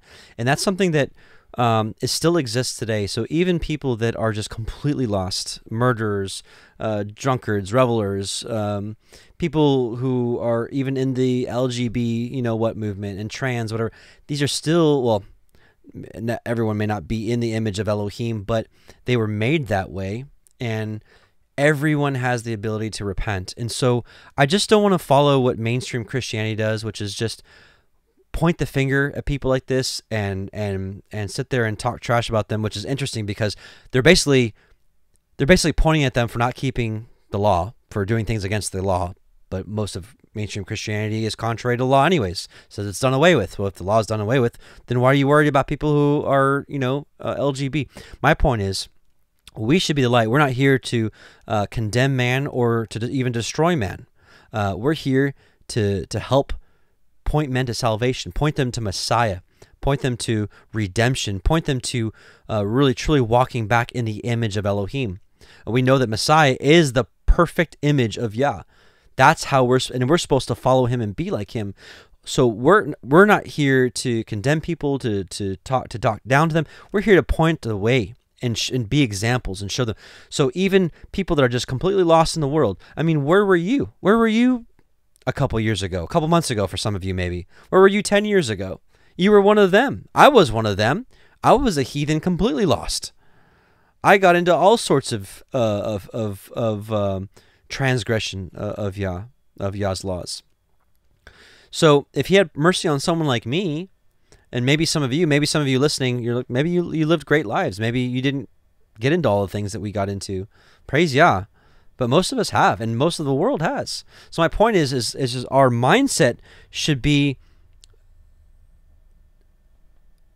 trying to rescue these people. Just like Noah and Methuselah were preaching to the sons of men every day, almost. I didn't say it every day, but he preached them for 120 years. And they had no converts. None. hopefully, at least us, maybe we can touch some lives, and Yah can open some eyes. May we be willing vessels. Hallelujah. Let's go to where is it? This is a passage that a lot of people like to use here to just eat anything they want. Every moving thing that lives shall be meat for you. That word is food. However, I think there needs to be a lot more an investigation there. I pulled up here Noah could he eat all things. I think 119 Ministries did an excellent job on this, so I'll have a link for this in the study notes if you want to watch. If you're like, well, that makes it sound like we should be able to eat anything. I think they did a great job of sharing that. So let's go to verse 17. It says, and Elohim said, "This is the sign of the covenant." This is the rainbow, which I have established between me and the flesh. So the rainbow is supposed to be a sign between Yah and his people and the Torah that we're to abide by. But of course, we know that symbol has been not overtaken, but altered, augmented. Thankfully, they actually took one of the colors away. There's 7 colors of the rainbow, as you probably know. The LGB one is 6 colors. So at least they didn't make an exact copy. They took what Yah made and took away from it and said, well, this is ours. Well, surely that 6 color one, that's all yours. But the rainbow is still Yah's. And is it Bryson Gray? It says, "Take back the rainbow," I think. Anyways, good stuff. So other groups have taken what Yah made and defiled it, right? Yahusha comes back with the rainbow nonetheless. So Yahusha does reinstate the rainbow. If you weren't familiar, it's here in Revelation 10. And it says, "I saw another mighty angel come down from heaven, clothed with a cloud, and a rainbow was upon his head, and his face was as it were the sun, and his feet were pillars of fire." We know from this and this that this is a descriptor of Messiah. We know that Messiah, and actually if we just keep reading it, it says that he had a book in his hand, a little book open. This is the book with the 7 seals that we know only he could open. Because I know some people have a problem with Messiah being a mighty angel, but we know that he is the angel of the covenant, the messenger of the covenant. He is the angel of Yahuwah. Not that he's at the same level as angels. He's way far above all powers and principalities. He's at the right hand of Yah.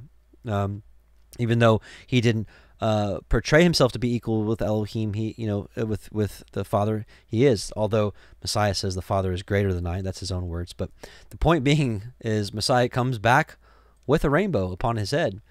In short, I'll give you a quick understanding of why I believe what this rainbow is. Obviously, it's a sign of the covenant. He's coming with the covenant, the everlasting covenant. And when we look at New Jerusalem is built with 12 precious stones. What's interesting is in our day, we live in a day where they have these gemstone light things where you can shine light through a gemstone, and you shine pure light through it. And certain gems light up all the colors of the rainbows. Others don't, like the diamond. If you shine this pure light through it, it's just gray, black and white and gray light. Same thing with I think a ruby is the same thing. But if you look at like emeralds and garnets and all the stones that are that New Jerusalem is to be built with, all those stones shine all 7 colors of the light of the rainbow when pure light is shown through it. So what light could be more pure than Messiah? And if Messiah comes with New Jerusalem, this is why I believe that there's going to be a rainbow above his head, because New Jerusalem is going to be shining all the colors of the rainbow. To back that up here, if you go to Enoch 55, 1-2, it says, "After that, the head of days," this is the Most High, "repented and said, In vain have I destroyed all who dwell on the earth. And he sware by his great name, henceforth," so from this time forward, "I will not do so to all who dwell on the earth. And I will set a sign in the heaven," the rainbow, "and this shall be a pledge of good faith between me and them forever, so long as heaven is above the earth." We saw earlier in Enoch, up here, but it says, "But in those days heaven shall be seen." Why? Because heaven is no longer above the earth. Heaven is right there. The firmament has been destroyed. It's been burnt up. There's no separation between heaven and earth. Heaven has come down. So it says, so long as heaven is above the earth. And this is in accordance with my command. Let's take a look at verse 19. It says, "These are the three sons of Noach, and of them was the whole earth overspread." In the book of Enoch, chapter 89, we see the dream vision. We actually read some of this already, where this bull built for himself a great vessel and dwelt on it, and how the water came up and filled up that enclosure. And then let's go down to what we want to read. Where did I want to read? I want to read Enoch 89. I didn't have the verses down. Okay. It says, "Then the water began to run down into these till the earth became visible, but that vessel settled on the earth," in the mountains of Ararat, remember, "and the darkness retired and light appeared. But that white bull, which had become a man, came out of that vessel, and 3 bulls with him, and one of those 3 was white like that bull." So it says one of them was white like Noah, and one of them was red as blood, and one black, and that white bull departed from them. Which is kind of interesting, because a lot of the scientific communities would actually agree that everyone alive today came from either a white man, a red man, or a black man. And that's it. And that's what the book of Enoch teaches, and it coincides with what the Torah teaches. Obviously, we know there's been many mixings. I mean, even Ishmael. Ishmael was mixed. We had an Egyptian and a Shemite. You had a Hamite and a Shemite mixing together, and of course, all the Arabs came from that. And so, but everyone again today could be traced back to either a white, a red, or a black man, which I think is pretty cool. And the cool thing is, they're all from Yah, and they all came from Noah. So really, like these guys. So if Enoch is true, which I believe, Noah had literally a white son, a black son, and a red son. And they were brothers. They were bros, right? They were hanging out. And we should be the same today in the body of Messiah. It doesn't matter if we're black or white or red or yellow or whatever. We know in Revelation 7 that all nations, all tribes, all kindreds will be in the throne room there praising Yah with palms in their hands and white robes on. So why do we have any kind of racism in the body? It's straight nonsense. Straight nonsense. We should not take part of that at all. It doesn't matter who, not to say it doesn't matter who the true Israelites were as far as the bloodline, whether they were black or white or Asian. It doesn't matter. Truth is truth, so truth matters. So don't get me wrong, right? So I'm not saying it doesn't matter, but in where we're at now with preaching the gospel, it doesn't matter. I should be able to preach the gospel the same to any colored individual, and it should not matter, because whether you were born naturally in Israel, you're either going to be regrafted back in as a natural branch, or you're going to be grafted in as a wild branch, which will take on the characteristics of the rest of the tree. Praise Yah. Praise Yah. So, and then, of course, we have the cursing of Canaan. We have this whole situation here. There's been some teachings saying that what Ham did was Ham slept with his mom. Because when you look in Leviticus, it says we're not to look upon the nakedness of our father, which is his wife, and that if you were to uncover his wife, it would be his nakedness. So I can understand why people teach that. However, when really examining this, I don't think that's what happened at all. Because look at here in verse 23, it says, "And Shem and Japheth took a garment and laid it upon both their shoulders and went backwards and covered the nakedness of their father." So did they go backwards and cover Ham having intercourse with his mother? No, obviously not. I think it was a literal, Noah just got drunk and he was just laying naked in his bed. And Ham was like, "Yo, you guys gotta check this out. Look at what Dad's up to. Come here, come. Check it out. And of course, Shem and Japheth were like, no. And they didn't look at their dad, and they humbly covered him. I want to read something from the writings of Abraham. This is not to be confused with the Book of Abraham. The Book of Abraham was a Mormon book. This is the writings of Abraham, something completely different. Was found in the library of Egypt in the 1800s. This book continuously confirms Torah observance, something that Mormonism does not do. They also say the law is done away with, and many other things. But myself and many others have tested this book, and I believe this is a legitimate book. The writings of Abraham, chapter 17, says this: Now, when the flood had abated and the ark had come to rest upon the top of the mountain, Noah and his family descended, and after offering sacrifices unto Yahweh and dedicating the land, they began to till the ground and raise all manner of crops. And when the grape harvest was come in, Noah made wine and drank of the new wine in his tent, and his heart was made glad, and he rejoiced before Yahweh for the bounty which Yahweh had given him. And it was upon the feast of Pentecost when Noah drank of the new wine before Yahweh and lay down naked in his tent to sleep. When Ham, the son of Noah, entered the tent, he saw his father sleeping naked upon his bed with the sacred garments which had been given to Adam in the Garden of Eden laying nearby.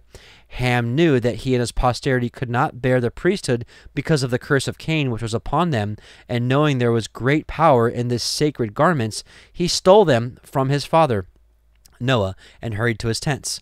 Rousing his family, Ham instructed them to strike their tents and led them away to the plain of Shinar, where he dwelt and where Ham died. Now Ham's wife was named Zeptah, and she was also the seed of Cain, and they had a daughter named Zeptah. This daughter, after the death of Ham, led a body of his people westward until they reached a body of water in the land of Zeptah, which is Egypt, where they settled, and the waters receded from off the land, and they spread out and built many cities and temples. We learn also here in the next chapter, it says, before the death of Ham, the sacred garments were given secretly by him to his son Cush. Cush also kept them hidden, and actually we'll talk about that when it's time for Nimrod. But, in one of the books, it is in Jubilees. Again, I do believe there's truth in this book. It basically said that every tribe was given a land assignment, and Ham's land assignment was given in Africa. Now, when the Tower of Babel was destroyed and they went back, everyone went to their land assignments. Canaan was the only one that didn't, and all of Noah's sons and grandsons all warned Canaan, hey, if you do this, you're going to be cursed and destroyed. And so it's very possible also that Noah was prophesying and cursing Canaan for what he was getting ready to do as well. So anyways, with that, I want to read 2 Ezra 7. This confirms that Noah taught the instruction to all of his sons, that all nations. 2 Ezra 17, that no one has any excuse. So people say like, oh, what about, Buddhists living in Thailand, living in the country that's never heard of Yahusha? Well, their forefathers did. And they are suffering, of course, of the decisions that their forefathers made many, many centuries. Now, of course, we should have the heart and go find them. Thankfully, we know a brother in the country in Thailand. So, bro, go teach him. And keep making music. All right, 2 Ezra 7, 17 through 25. Then I answered and said, O sovereign master, behold, you have ordained in your Torah that the righteous shall inherit these things, but that the ungodly shall perish. The righteous therefore can endure difficult circumstances while hoping for easier ones. But those who have done wickedly have suffered the difficult circumstances and will not see the easier ones. And he said to me, you are not a better judge than Elohim, or wiser than the Most High. Let many perish who are now living rather than the law, the Torah of Elohim, which is set before them, be disregarded. For Elohim strictly commanded those who came into this world when they came what they should do to live, and what they should observe to avoid punishment. Nevertheless, they were not obedient and spoke against him. And they devised for themselves vain thoughts and proposed to themselves wicked frauds. They even declared that the Most High does not exist, and they ignored his ways. They scorned his law and denied his covenants. They have been unfaithful to his statutes and have not performed his works. Therefore, Ezra, empty things are for the empty, and full things are for the full. So there's no excuse. All the nations were given. Noah was a righteous man and taught all of his sons the truth. They decided, of course, to walk away from such. So with that, let's go to chapter 10, and let's listen in, shall we? Bereshit, Genesis chapter 9. And Elohim blessed Noach and his sons, and said unto them, Be fruitful and multiply. So, I need to fix that one. Hang on. Bereshit, Genesis chapter 9. And Elohim blessed Noach and his sons, and said unto them, Be fruitful and multiply, and replenish the earth. And the fear of you and the dread of you shall be upon every Okay. Bereshit, Genesis chapter 9. And Elohim blessed Noach and his sons, and said unto them, Be fruitful and multiply, and replenish the earth. Okay. I must not have had 10 right. So let's read 10 together. Praise Yah. I get to pronounce all these names for you. Thanks, Jake. Okay, now these are the generations of the sons of Noach, Shem, Ham, and Japheth. And unto them were sons born after the flood. The sons of Japheth, Gomer, and Magog, and Madai, and Yaban, and Tubal, and Meshech, and Tirak. And the sons of Gomer, Ashkenaz, and Ripha, and Togarma. And the sons of Yavan, Elisha, and Tarshish, and Kittim, and Dodanim. By these were the isles of the other nations divided in their lands, everyone after his tongue, after their families in their nations. And the sons of Ham, Cush, and Mitzrayim, and Phut, and Canaan. And the sons of Cush, Seba, Havilah, Savta, Rama, Kavteka. And the sons of Rama, Sheba, and Dedan. And Cush begat Nimrod. He began to be a warrior, or a giant, and a hunter in the earth. He was a warrior, this word is merely giant, and a hunter before Yahweh. Wherefore it is said, even as Nimrod, the warrior hunter before Yahweh. And the beginnings of his kingdom was Babel, and Erech, and Akkad, and Calneh, in the land of Shinar. Out of that land went forth Ashur, and built Nineveh, and the city of Rehoboth, and Kelach. And Resen, between Nineveh and Kelach, the same as a great city.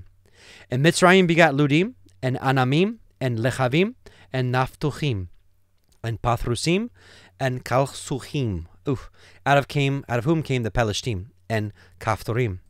And Canaan begat Sidon, his firstborn, and Cheth, and the Jebusite, and the Amorite, and the Girgashite, and the Hivite, and the Arkite, and the Sinite, and the Arvadite, and the Zemerai, and the Hamathite, and afterward were the families of the Canaanim spread abroad.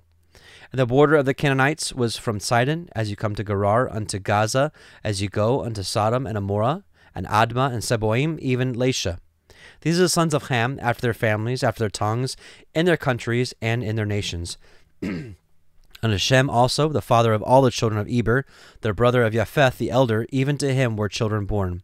And the children of Shem, Elam, and Ashur, and Arphaxad, and Lud, and Aram. And the children of Aram, Utz, and Chul, and Gether, and Mash.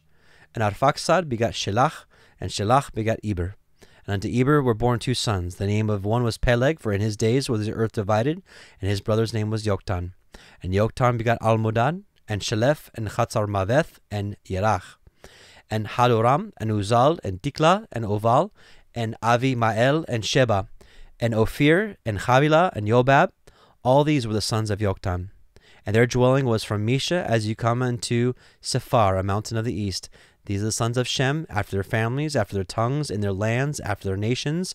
These are the families of the sons of Noach, after their generations, in their nations, and by these were the nations divided in the earth after the flood. So not a whole lot I want to talk about here, but I do want to read a little bit of Jasher and the writings of Abraham. Jasher 7:23 through 30. And it says, And Cush, the son of Ham, the son of Noah, took a wife in those days in his old age, and she bare a son, and they called his name Nimrod, saying, At that time the sons of man began to rebel and transgress against Elohim. And the child grew up, and his father loved him exceedingly, for he was the son of his old age. This also lets you know that some time passed between Noah teaching his sons and then rebellion. This was several generations later. And the garments of skin which Elohim made for Adam and his wife when they went out of the garden were given to Cush. For after the death of Adam and his wife, the garments were given to Enoch, the son of Jared. When Enoch was taken up to Elohim, he gave them to Methuselah his son. And at the death of Methuselah, Noah took them and brought them into the ark, and they were with him until he went out of the ark. And in their going out, Ham stole those garments from Noah his father. He took them and hid them from his brothers. And when Ham begat his firstborn Cush, he gave him the garments in secret, and they were with Cush many days. And Cush also concealed them from his sons and brothers. And when Cush had begotten Nimrod, he gave him those garments through his love for him. And Nimrod grew up, and when he was 20 years old, he put on those garments. And Nimrod became strong when he put on those garments. And Elohim gave him might and strength, and he was a mighty hunter in the earth. Yea, he was a mighty hunter in the field, and he hunted the animals, and he built altars and offered upon them the animals before Yahweh. So seems like there was a time where Nimrod was decent, but then of course he turned. Let's go to the writings of Abraham 18. It says, before the death of Ham, the sacred garments were given secretly by him to his son Cush. Remember, Ham stole them when he saw Noah naked. Cush also kept them hidden in his old age and gave them unto his son Nimrod. And when Nimrod was 20 years of age, he put on the garments, and he derived great strength and power from them. Moreover, Nimrod was instructed in all the secrets of the evil combination by his father Cain, for Cain had not perished in the flood. Wherefore Nimrod became a mighty man among the sons of men, and established his kingdom, and grew stronger and stronger in wickedness, after the order of the secret combination which was from the beginning. For Nimrod spread his dominion over all mankind, save those in the city of Salem. So with that, we're going to go to chapter 11, and that'll be our last chapter for today. Hopefully this part works. Bereshit, Genesis, chapter 11. And the whole earth was of one language and of one speech. And it came to pass, as they journeyed from the east, that they found a plain in the land of Shinar, and they dwelt there. And they said one to another, Go to, let us make brick and burn them thoroughly. and they had brick for stone, and slime had they for mortar. And they said, Go to, let us build a city and a tower, whose top may reach unto the heavens, and let us make a name, lest we be scattered abroad upon the face of the whole earth. And Yahweh came down to see the city, and the tower which the children of men built. And Yahweh said, Behold, the people is one, and they have all one language, and this they begin to do, and now nothing will be restrained from them, which they have imagined to do. Go to, let us go down, and there confound their language, that they may not understand one another's speech. So Yahweh scattered them abroad from thence upon the face of all the earth, and they left off to build the city. Therefore is the name of it called Babel, because Yahweh did there confound the language of all the earth. And from thence did Yahweh scatter them abroad upon the face of all the earth. These are the generations of Shem. Shem was 100 years old, and begot Arphaxad 2 years after the flood. And Shem lived after he begot Arphaxad 500 years, and begat sons and daughters. And Arphaxad lived 35 years, and begot Shelach. And Arphaxad lived after he begot Shelach 403 years, and begat sons and daughters. And Shelach lived 30 years, and begot Eber. And Shelach lived after he begot Eber 403 years, and begat sons and daughters. And Eber lived 34 years, and begot Peleg. And Eber lived after he begot Peleg 430 years, and begot sons and daughters. And Peleg lived 30 years, and begat Reu. And Peleg lived after he begot Reu 209 years, and begot sons and daughters. And Reu lived 32 years, and begot Serug. And Reu lived after he begot Serug 207 years, and begot sons and daughters. And Serug lived 30 years, and begot Nahor. And Serug lived after he begot Nahor 200 years, and begot sons and daughters. And Nahor lived 29 years, and begot Terach. And Nahor lived after he begot Terach 119 years, and begot sons and daughters. And Terach lived 70 years, and begot Abram, Nahor, and Haran. Now these are the generations of Terach. Terach begot Abram, Nahor, and Haran. And Haran begot Lot. And Haran died before his father Terach in the land of his nativity, in Ur of the Kasdim. And Abram and Nahor took them women. The name of Abram's woman was Sarai, and the name of Nahor's woman, Milcah, the daughter of Haran, the father of Milcah, and the father of Yizkah. But Sarai was barren, she had no child. And Terach took Abram his son, and Lot, the son of Haran, his son's son, and Sarai, his daughter-in-law, his son Abram's woman. And they went forth with them from Ur of the Kasdim to go into the land of Canaan. And they came unto Haran, and dwelt there. And the days of Terach were 205 years, and Terach died in Haran.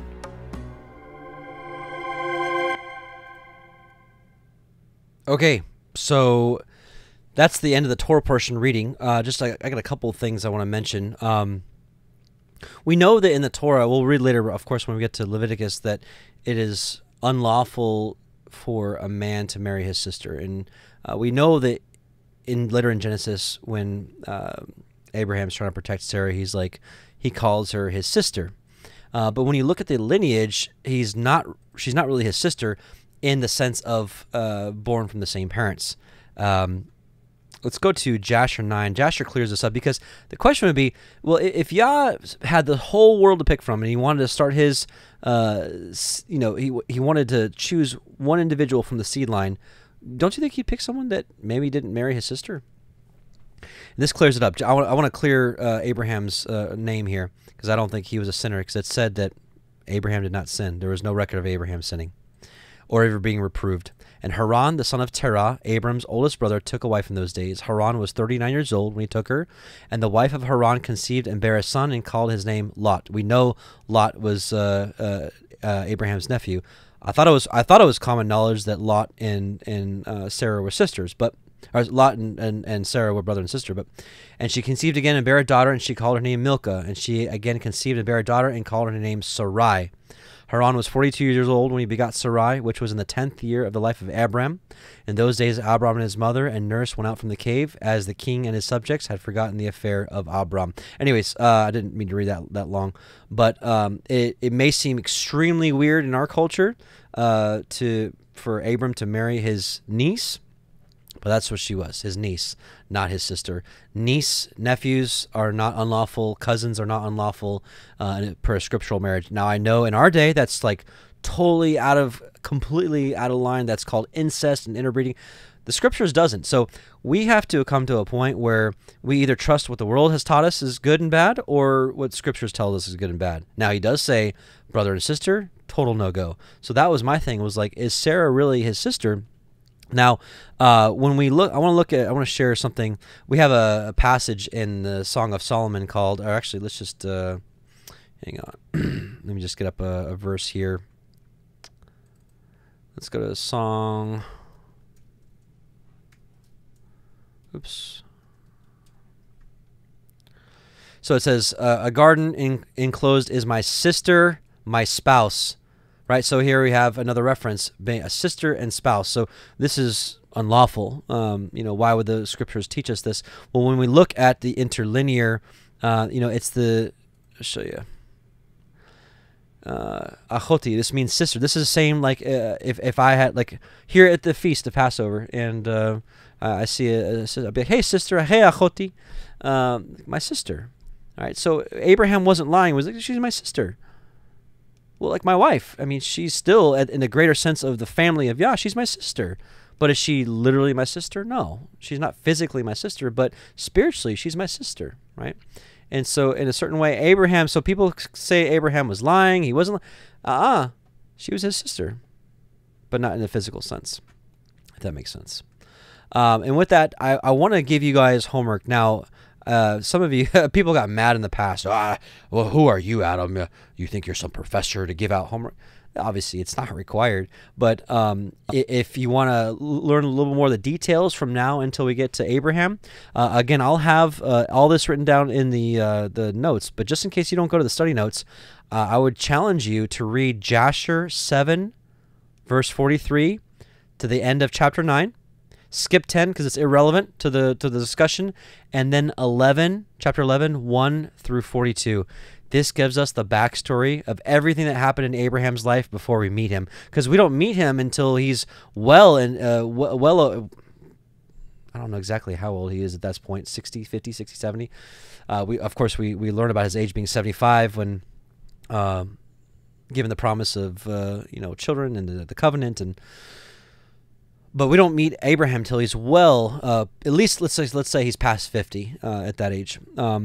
But we in Jasher 7:43 to the end of chapter 9, and then chapter 11 verse 1 to the end of 11, we get like the early years of Abraham that we don't get in the canon. Obviously, some things happened to him. He probably wasn't some normal Joe. He did some amazing things, and I'll give you just a quick synopsis.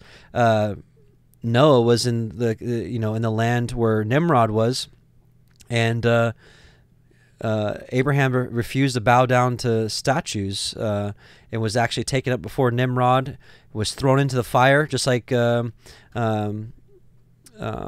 Hananiah, Mishael, and Azariah were in Babylon when they were thrown into the fire. So was Abraham. He walked around it for 3 days. It's an amazing story. The book of Jasher is confirmed with the Aramaic Targums and the writings of Abraham, all write down the same story. So we have 3 witnesses for this story. But if you want to learn some stuff about Abraham that you've never learned, please read Jasher 7, verse 43 to the end of chapter 9, and then chapter 11, verse 1 through 42. And I know it will bless you, and it'll give you a little backstory before we get into Abraham next week in the next week's Torah portion. So real quick, last-minute announcement. Right now, this is, of course, Prep Day, Friday. Getting into Shabbat. We're camping out for Passover starting Monday, and we'll be camping out for a week. So if you don't have any plans and you're like, hey, you know what, I can drive to Southwest Missouri and go celebrate the Feast of Passover and the whole week of unleavened bread and first fruits with the brethren, come on down. I'll leave the link in the description box. And if you just go to parableofthevineyard.com, the front page there has a link to the signups for Passover. So we, our local congregation, would love to serve you and host this, and would love to celebrate with you. So with that, let's pray, and we'll finish this Torah portion, and we'll finish it with a song or two. Father Yahweh, we just come before you, and we bless you, and we thank you, Father, for your word. We thank you for your Torah, which we know is nourishment to us. Father, we want to be these trees planted by the rivers of water. Help us to stay diligent in studying your Torah and understanding it, Father, and to understand it with the right heart, because we know people have studied your Torah meticulously and have used it for evil, Father. So help us with the correct discernment, understanding that we're to look at the Torah through the lens of Messiah. And, Father, just help us to apply what we can apply to our lives today. We love you and we bless you in Yahushua's name. And, Father, please bless our Pesach and our gatherings, Father. And, of course, even bless those that have already done it. And we just thank you for giving us a heart that wants to celebrate you and your Son through these feast days. We do come before you in Yahushua's name. Amen. Hallelujah. Yahuwah. So let's do a couple songs. I know it's not Sukkot, it's Passover, but this song just always reminds me of these gatherings, which is the best times of my life. So shalom. I'll see you after Passover a week from today during unleavened bread. All right. Shabbat shalom.